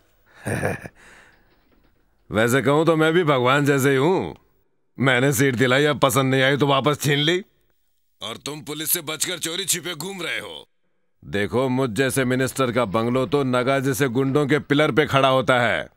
तुमने बिल्डिंग को हिलाना चाहा और मैंने तुम्हें किले की तरह उखाड़ फेंका। अगर आप एक अच्छी मंत्री बनते हैं तो सबके लिए अच्छा होगा। अच्छा, धमकी देता है। तुम मेरे बारे में नहीं जानता। मैं सबसे पहले लोफर हूं, फिर गुंडा हूं, उसके बाद दादा, उसके बाद काउंसलर, और उसके बाद एमएलए, और उसके बाद ही मिनिस्टर हूं। इस तरह दादागिरी करके मैं जिंदगी में आगे बढ़ा हूं। तू तो अब पहले स्टेप पर खड़ा है। ज्यादा उछलना मत बेटा, तुझे तो मैं मार डालता था। वो क्या है कि क्रिमिनल को इलेक्शन में खड़ा नहीं होने देते, इसलिए तू जिंदा है और फोन पर बात कर रहा है। मैंने सुना है कि तूने बीच सड़क में 10 लोगों को मारा था। क्यों? एक काम कर, तू मेरे साथ आजा, तेरी लाइफ बना दूंगा मैं। Hi dad. अरे बेटा, कैसे हो? देखो, हमेशा की तरह तेरे बर्थडे पर मैं गिफ्ट लाया हूँ, खोल कर देखो।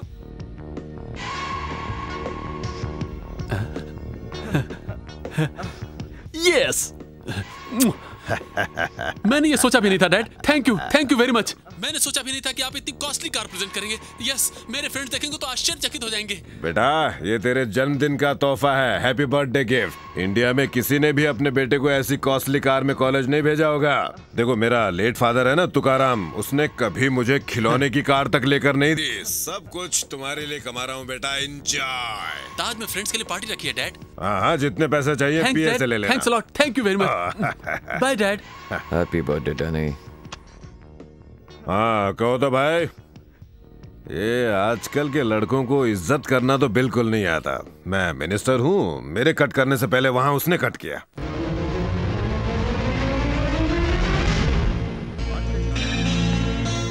ताज में फ्रेंड्स के लिए पार्टी रखी है डैड। पार्टी रखी है डैड। पार्टी रखी है डैड। पार्टी रखी है डैड।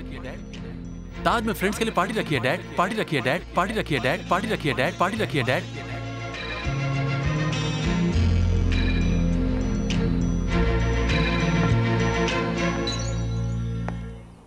Yes.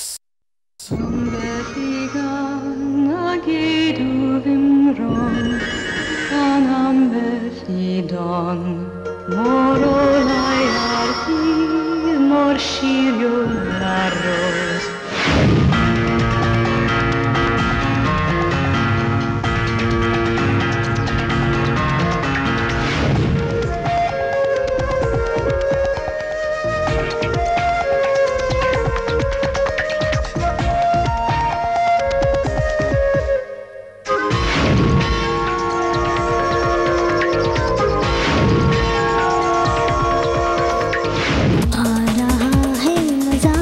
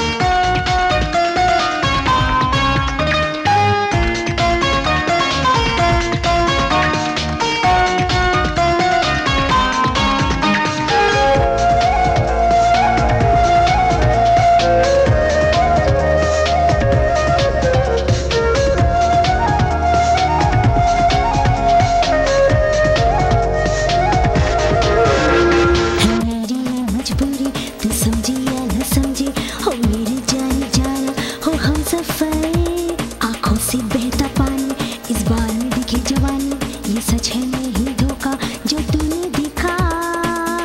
ओ हो हो हो हो हो हो हो, क्या करूं मैं तू बता, सुन सके तो सुन जरा मेरे सोना,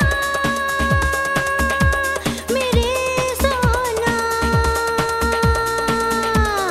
आ रहा है मजा जीने में, हो रहा है नशा पीने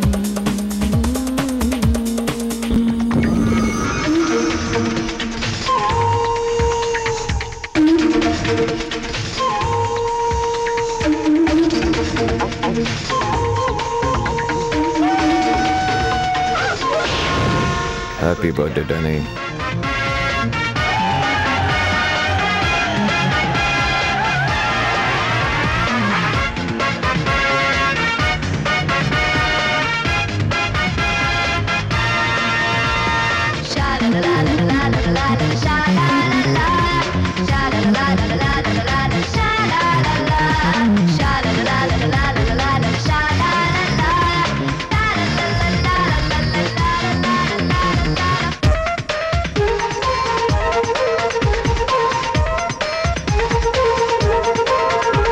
है मेरी ये अदाएं जो सबके दिल को भाए, सब देखे मेरी आंखों में, मैं निगाहों सबके दिल की हूँ रानी में, ख्वाबों की, सपनों की, रातों की और ख्वाबों की।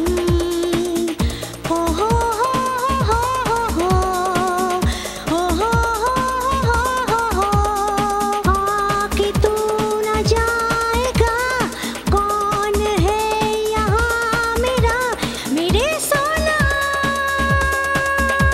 मेरे सोना। आ रहा है मजा जीने में,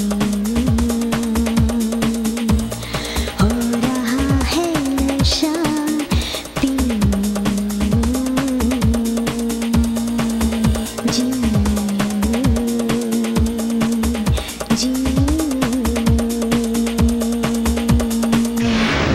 हाँ यार, अरे मजा आ गया। Hey, यार, ऐश हो Danny. गई, हाँ?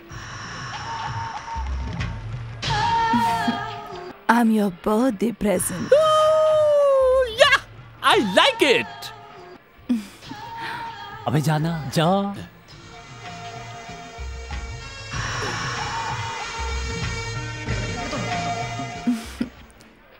Don't worry boys, आपका फ्रेंड सही सलामत वापस आएगा। लक्की फेलो यार।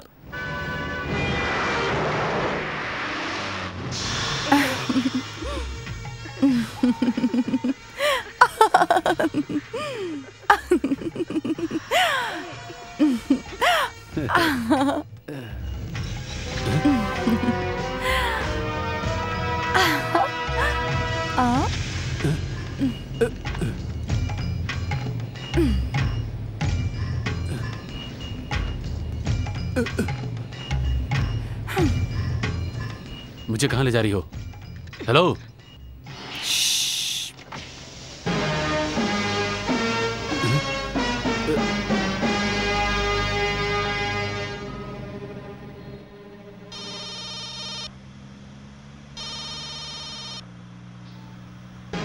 हेलो। मैं शिवा। हाँ, मैं जानता था कि तू फोन करेगा, लेकिन इतनी जल्दी तू फोन करेगा मैं ये नहीं जानता था। वो छोड़, बता क्या फैसला किया? 67,435 लोगों ने वोट किया, तब जाकर तुम मिनिस्टर बने। मैं भी यही चाहता हूँ कि आपकी बात सुनो, लेकिन आपका बेटा मेरे पैरों में गिरकर गिड़गिड़ा रहा है कि आप फिर से टुटुकोड़ी मत जाओ। हाँ। मेरा बेटा? क्या कह रहा तू? ए, बात कर। रचना, लड़के को संभाल।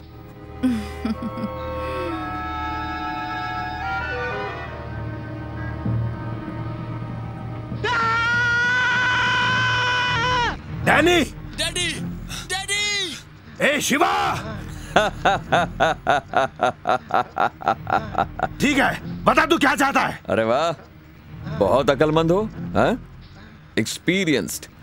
अब आप मेरी बात मानिए, आपका दूसरा सेल फोन उठाकर 284115 नंबर पर फोन कीजिए। अब पुलिस को मायावाड़ी तबेले के पास आने को कहिए। वहां मिलावट का पेट्रोल लेकर आने वाली नागा के लॉरी को जब्त करने को कहिए। नहीं, मैं ऐसा नहीं कर सकता। नागा मुझे मार डालेगा। अगर ऐसा नहीं करोगे तो आपका बेटा आत्महत्या कर लेगा। चलेगा आपको? नहीं, रुको। हेलो, मैं मिनिस्टर राजाराम बोल रहा हूँ। मायावाड़ी तबेले के पास बहुत सी लॉरियों में मिलावट का पेट्रोल आ रहा है। पार्टी वालों ने खबर दी है। आप तुरंत छापा डालकर उनको पकड़िए। बस अब और बताओ क्या चाहिए? क्या है, मैं आपसे एमएलए एमपी की सीट थोड़ा ही मांग रहा हूँ। मेरे ऊपर लगा हुआ गांजा का केस बस वापस ले लीजिए। तू तो मुझे मरवाएगा, मैं तुझे कहीं का नहीं छोड़ूंगा।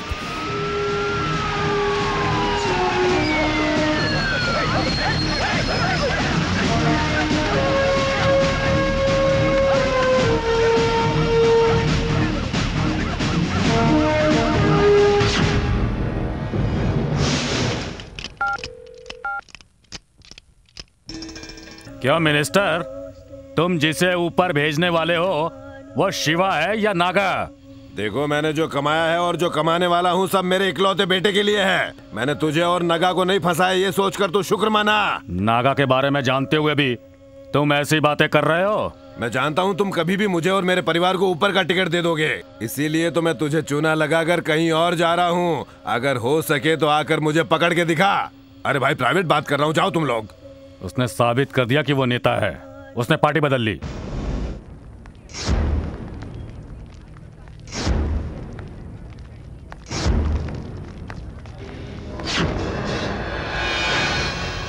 तुम जाओ, मैं आती हूँ।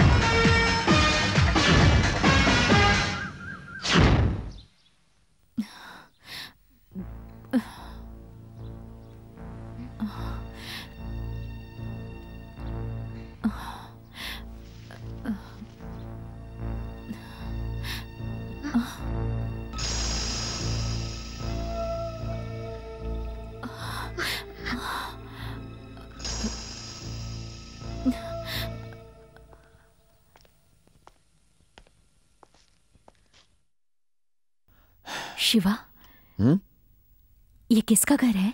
ये मेरे रिश्तेदार का घर है। क्यों? ये कॉफी है, डरो मत, बहुत अच्छी है। तुम्हारे घर जैसे अच्छी कॉफी नहीं मिलेगी, एडजस्ट कर लो। वो बात नहीं। ये क्या? ये वो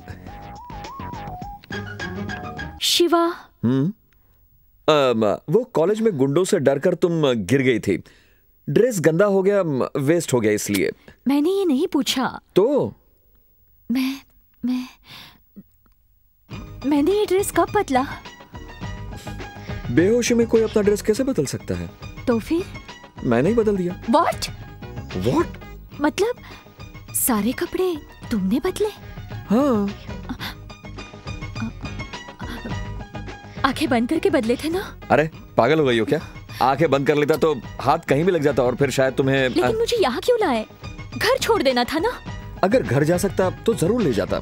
तुम इतनी जल्दी भूल गई कॉलेज में क्या हुआ? ठीक है, होश आने पर मैं खुद चेंज कर लेती ना। तुम सीमेंट मिक्सचर में गिर गई थी और बेहोश हो गई। वैसे ही रहती तो थोड़ी देर बाद तुम्हारी तबीयत खराब हो जाती। हाँ, वाटर एब्सॉर्ब हो जाता और बॉडी डिहाइड्रेट हो जाती। इलेक्ट्रोलाइट इंबैलेंस होकर सर्कुलेशन फेल हो जाता है और फिर ओके, एक्सक्यूज मी, चाय ठंडी हो रही है, पी लो ना।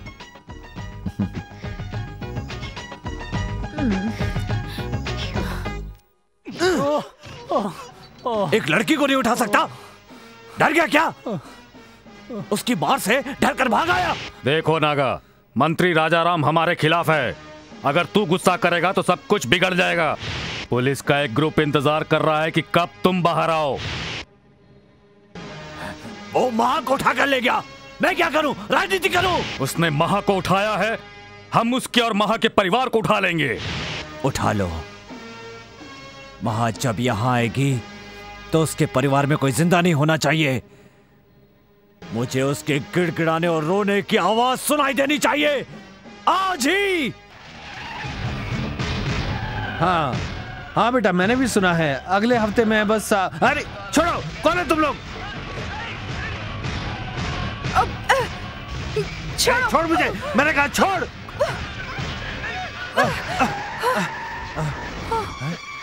कौन हो तुम लोग?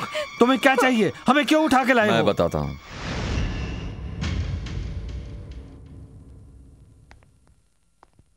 मैंने यहाँ लाने को कहा। देखा ना, देख लिया आपने बेटे को। इतने दिन ये बाहर गुंडागर्दी करता था, पर अब ये घर में करने लगा है। पापा, नागा से आपकी जिंदगी को खतरा है, ये बताकर आपको यहाँ बुलाता तो आप नहीं आते, इसलिए तूने हमें उठवा लिया। हाँ, तेरे और उनके बीच में क्या फर्क है? वो दूसरों को अगवा करते हैं, पर तुम अपने माँ बाप को उठवा लाए। देखिए, आप जरा मेरी बात भी सुनिए। हमने हमेशा भगवान से प्रार्थना की है कि हमें उस पापी से बचाओ। अब और बर्दाश्त नहीं होता, सचमुच। भगवान तो सामने नहीं आ सकते, मगर भगवान इंसान के रूप में आ गया है। उस परमेश्वर ने आपके बेटे शिवा को यहाँ भेजा है हमें बचाने के लिए। शिवा ने कोई गलती नहीं की है कि आप नाराज हो जाएं। उसने सबके लिए अच्छा किया है। आप यकीन करें या ना करें, मैं यकीन करता हूँ शिवा ने जो काम हाथ में लिया है वो उसमें जरूर जीतेगा। पापा, यहाँ आपको कोई कष्ट नहीं होगा। मेरी बात मानिए, इस घर से बाहर मत निकलिए।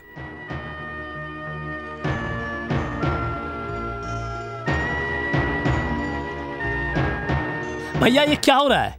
ये क्या हो रहा है? ये आपका घर है या उसका घर है?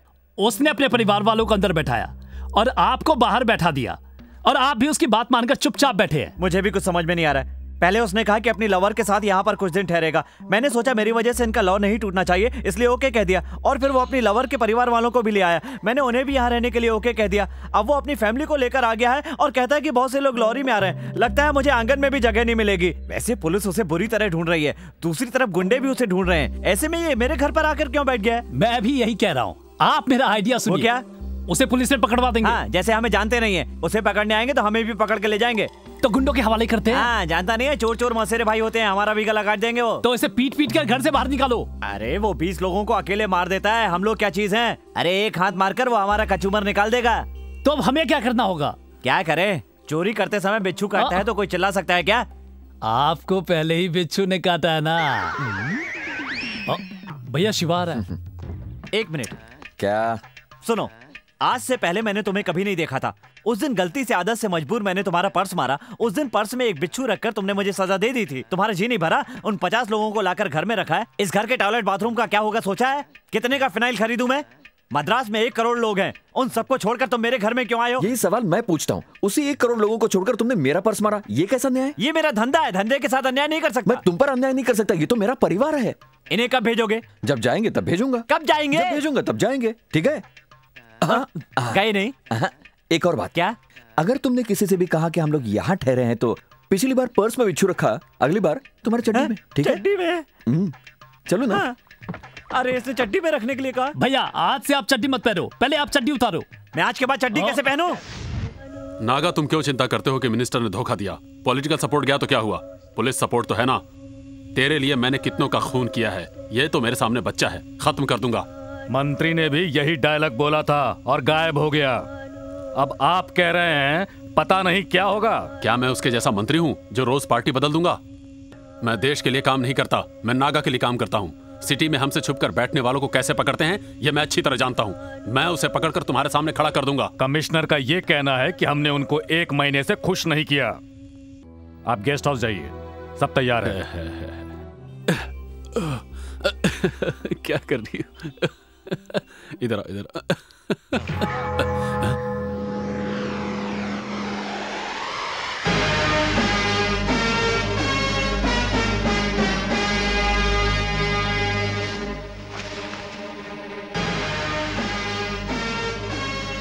तो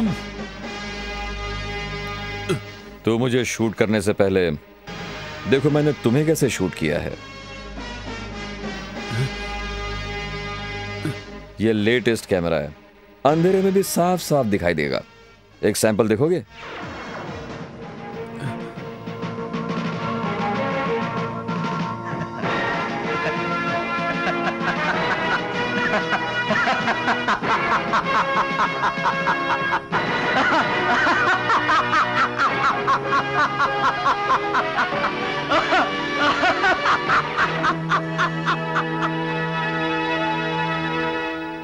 नमस्ते। नमस्कार। शहर के पुलिस कमिश्नर आर कुमार ने कल कॉल गर्ल्स के साथ पूरी रात मजे से बिताई। हमारे कैमरामैन ने उन्हें रंगे हाथों शूट किया। ये देखकर आर कुमार के ऊपर तुरंत केस फाइल कर दिया गया है। कमिश्नर आर कुमार की इस हरकत को देखते हुए पुलिस के बड़े अफसरों ने उन्हें सस्पेंड करने का ऑर्डर दे दिया है और उन पर मुकदमा भी चलाया जाएगा। इस तरह लड़कियों के बीच ऐश करते समय अगर मुझे शूट करके टीवी पर दिखा देते तो मेरी तो इज्जत चली जाती और मंत्री की कुर्सी भी चली जाती। पब्लिक बगैर सेंसर के, बगैर पुलिस के डर से सीधे ब्लू फिल्म देखती। मैं बच गया, उसने मुझसे ऐसा बदला नहीं लिया। जानकारी के अनुसार शहर के अंदर मिलावटी पेट्रोल इस्तेमाल करके वातावरण को दूषित करने का एक मामला सामने आया है।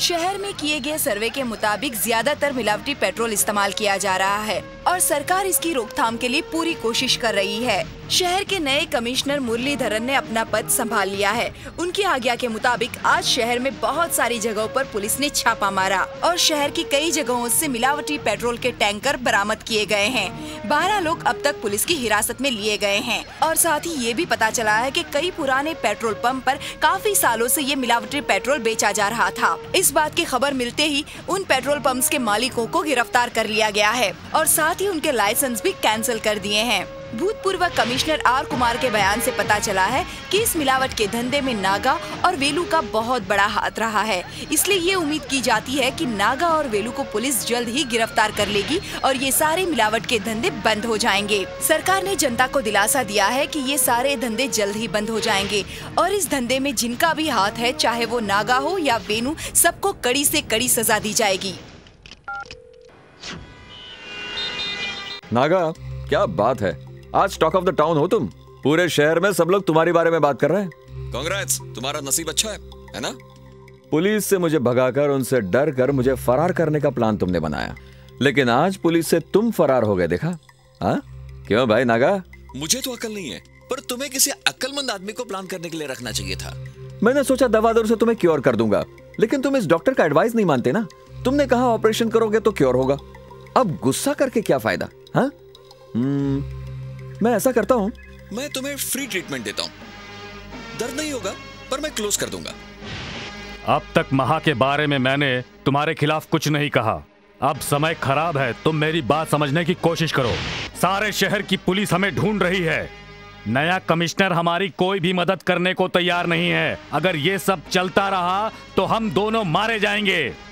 आज तक हमें पुलिस और पॉलिटिक्स का सपोर्ट मिलता रहा, इसीलिए हम लोग मुश्किलों से बचते रहे। उस कुत्ते शिवा ने जो कहा कर दिखाया। अब तुम मेरी बात सुनो, तुम अभी के अभी मुंबई निकल जाओ। कुछ दिनों में लोग हमारे बारे में भूल जाएंगे। तुम्हारे वापस आने से पहले मैं यहाँ सब ठीक कर दूंगा।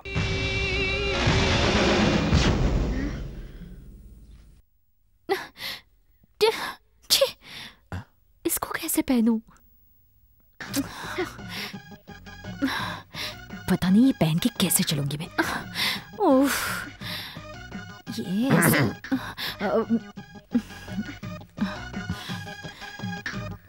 पता नहीं कैसे पहनते, रुकता ही नहीं।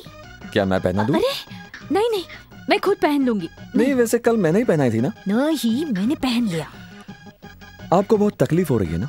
लीजिए, आपके लिए साड़ी लाया, पहन लीजिए। थैंक्स। ब्लाउज उसके अंदर है ना? ठीक है। साइज सही होगा। हाँ। What?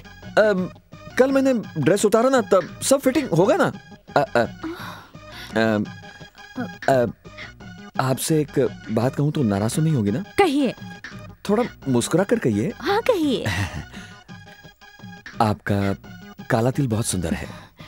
पता है, पापा भी यही कहते। मैंने उस तिल को नहीं कहा, देखा तुमको जब से वो देखा तुमको यारा।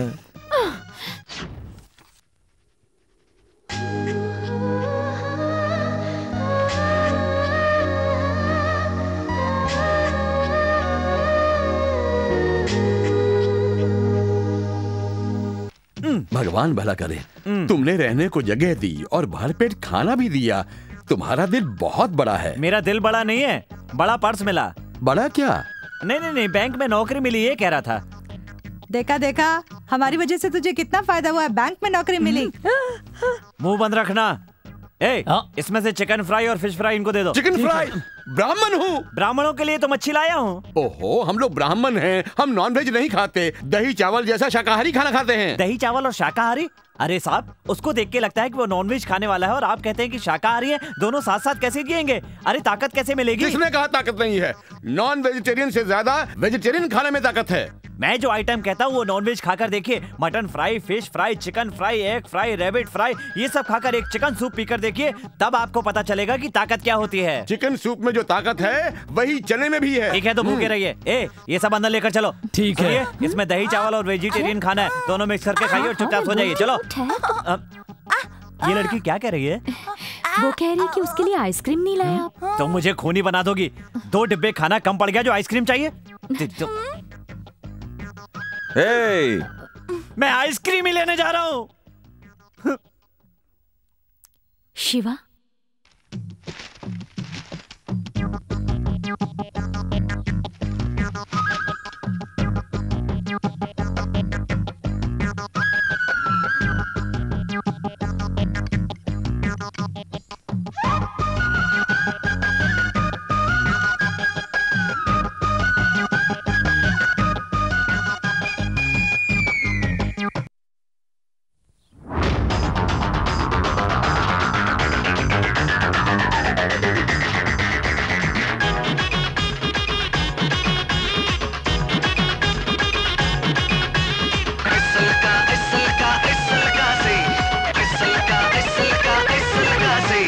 छोटा चोर मोटा चोर कौन है यहाँ, चढ़ चढ़ के लूट जाए सारा ये जहाँ।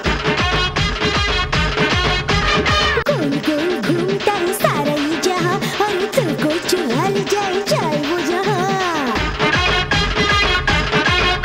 अब गोरी मान जाओ, ये बात जान जाओ, दिल का हूँ मैं एक चोर, आया हूँ तेरी ओर। देख तेरे जैसे ये चोर कैसे कैसे घूमे आगे पीछे, ये चोर ऐसे वैसे। छोटा चोर मोटा चोर, छोटा चोर मोटा चोर कौन है यहाँ, चढ़ चढ़ के लूट जाए सारा ये जहाँ। गोल गोल घूमता है सारा ये जहाँ, हाँ दिल को चुरा ले जाए वो जहाँ।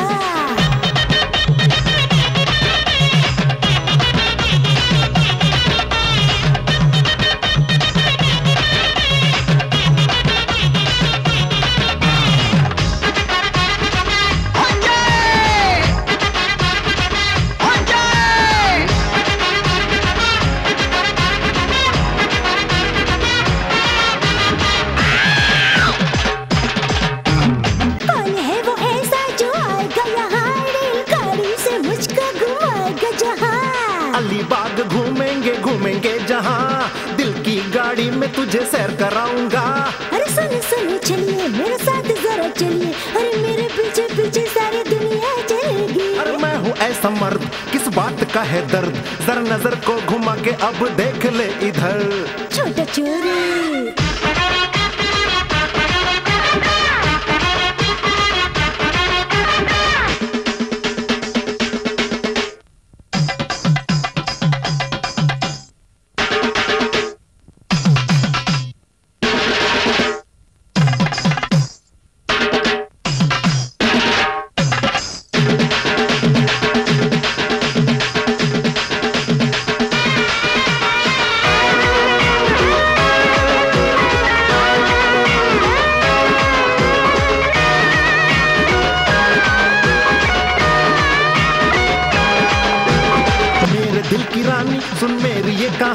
अरे मेरे दिल में आजा, मैं हूँ तेरा राजा। मेरे एक इशारे पे लोग मरते हैं, मुझे देख कर छुप छुप कर राह बढ़ते हैं। अरे मान ले तू कहना, अरे बाहों में तू आजा, अरे प्यार की सिखाऊंगा मैं आज तुझे भाषा। अरे चोर का तू राजा, मैं रूप की हूँ रानी, हीरोगी तेरी मेरी ये प्रेम की कहानी। छोटा चोर मोटा चोर, छोटा चोर मोटा चोर कौन है यहाँ, चढ़ चढ़ के लूट जाए सारा ये जहाँ। गोल गोल घूमता है सारा ये जहाँ, अरे दिल को चुरा ले जाए चाहे वो जहाँ। गोरी मान जाओ बात जान जाओ, दिल का हूँ मैं एक चोर आया हूँ तेरी ओर।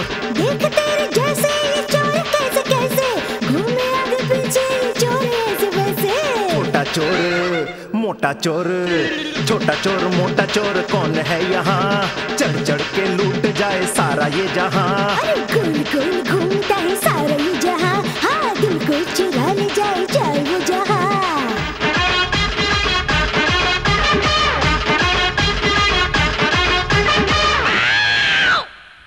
हे भगवान, क्यों पंडित जी? हाँ? कॉफी पी क्या? हाँ पी बैठो। क्यों? एक बात बताओ, तुम तो बैंक में काम करते हो ना, लेकिन मैंने तो तुम्हें हमेशा घर में ही देखा है, फिर बैंक कब जाते हो? वहाँ बेटे का लेक्चर, यहाँ बाप का लेक्चर। मेरे सवाल का जवाब दो, कब से पूछ रहा हूँ। जी वो छुट्टी है। सोमवार को किस बैंक में छुट्टी होती है? नहीं नहीं, मैं छुट्टी पर हूँ। ओहो, कल तो जाओगे ना? हाँ जाऊंगा, लेकिन दूसरे बैंक जाऊंगा। अरे कभी तो एक बैंक में। भैया भैया, क्या बात है? जरा पेपर का न्यूज़ देखिए। क्या न्यूज़ है? नागा जो पेट्रोल मिलावट का मुख्य अपराधी था जेल से फरार। तमिलनाडु पुलिस उसकी खोज में मुंबई पहुंची। नए कमिश्नर का ऑर्डर। नागा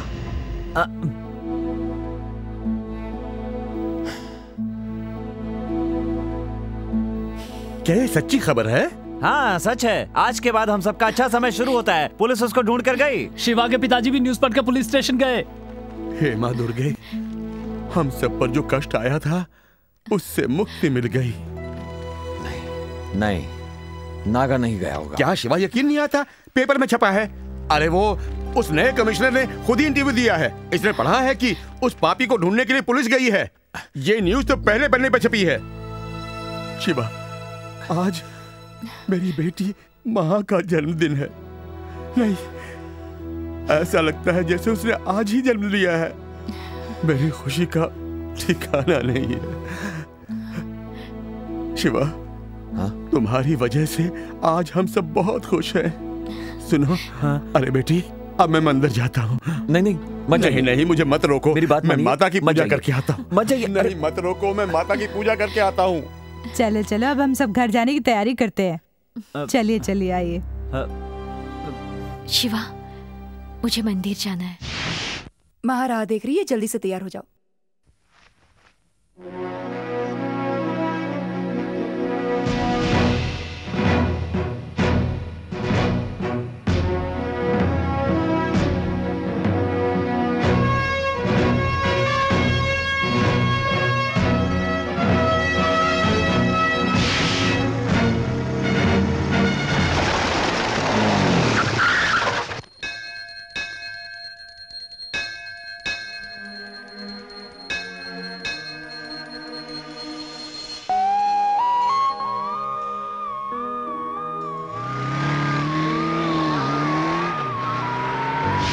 हे माँ दुर्गे, आज मैं कितना खुश हूँ, बहुत खुश हूँ।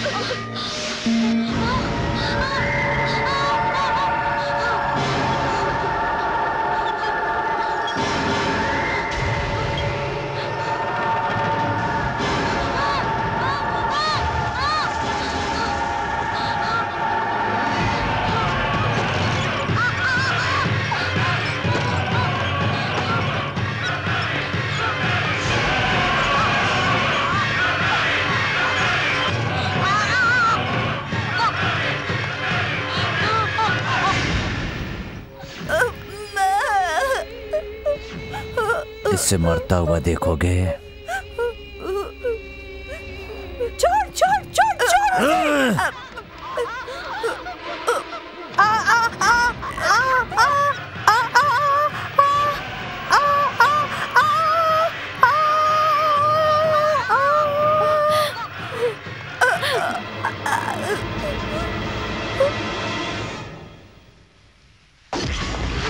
शिवा!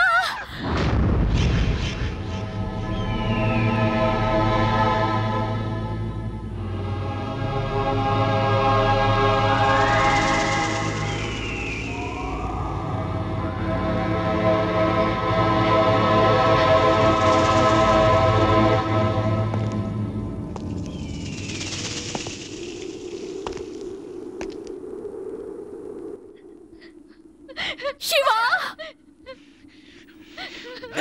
मत मारो! मत मारो उसे! मत मारो उसे, छोड़ दो! शिवा! दर्द होता है? इसे मारूं तो तुझे दर्द होता है? चिल्लाओ और चिल्लाओ। उसे मत मारो! मत मारो! शिवा! शिवा! शिवा! शिवा!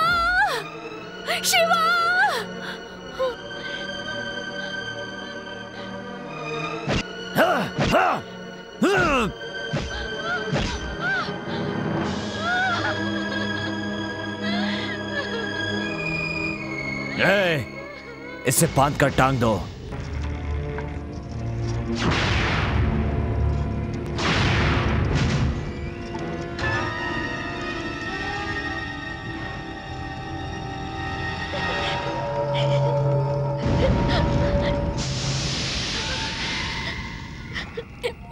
छोड़!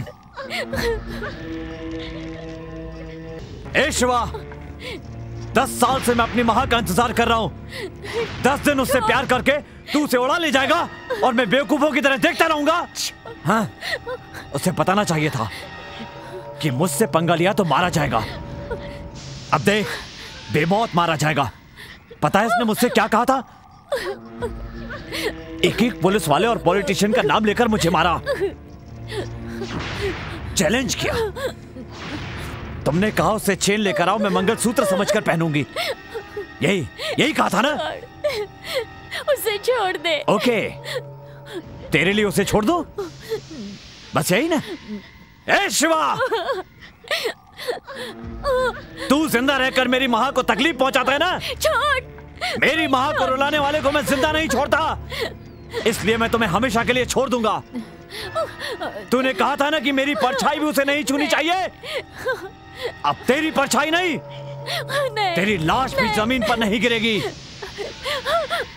ले मार! नहीं!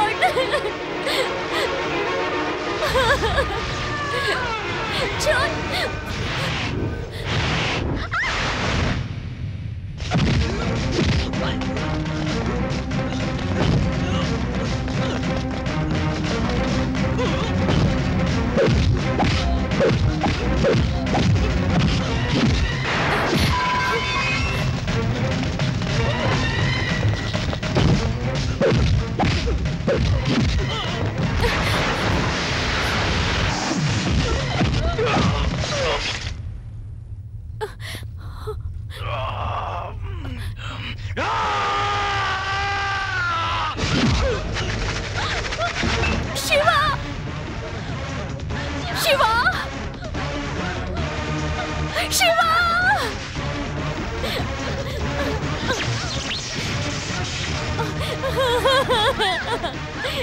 छोड़, मुझे छोड़ दे।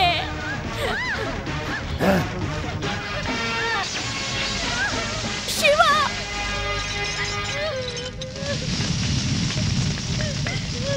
शिवा! ए शिवा, तू नहीं मरेगा ना? हाँ? तुझे मौत नहीं आएगी ना? ओके, तुम मत मरो, मैं मर जाऊंगा। मैं अपने साथ तेरी जान भी ले जा रहा हूं। महा मेरे लिए पैदा हुई है, जिएगी तो सिर्फ मेरे लिए, मरेगी तो मेरे साथ। तूने मुझे सजा दी, मेरे दोस्तों को मुझसे अलग किया। अब मैं तुझे इससे बड़ी सजा देता हूं, सबसे बड़ी, बहुत बड़ी।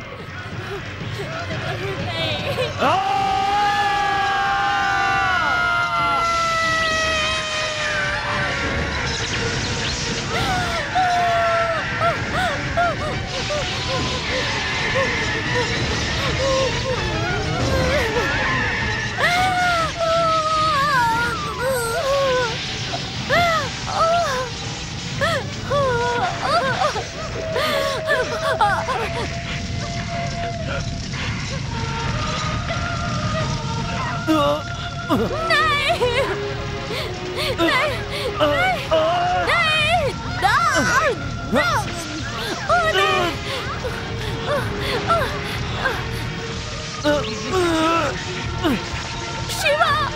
शिवा!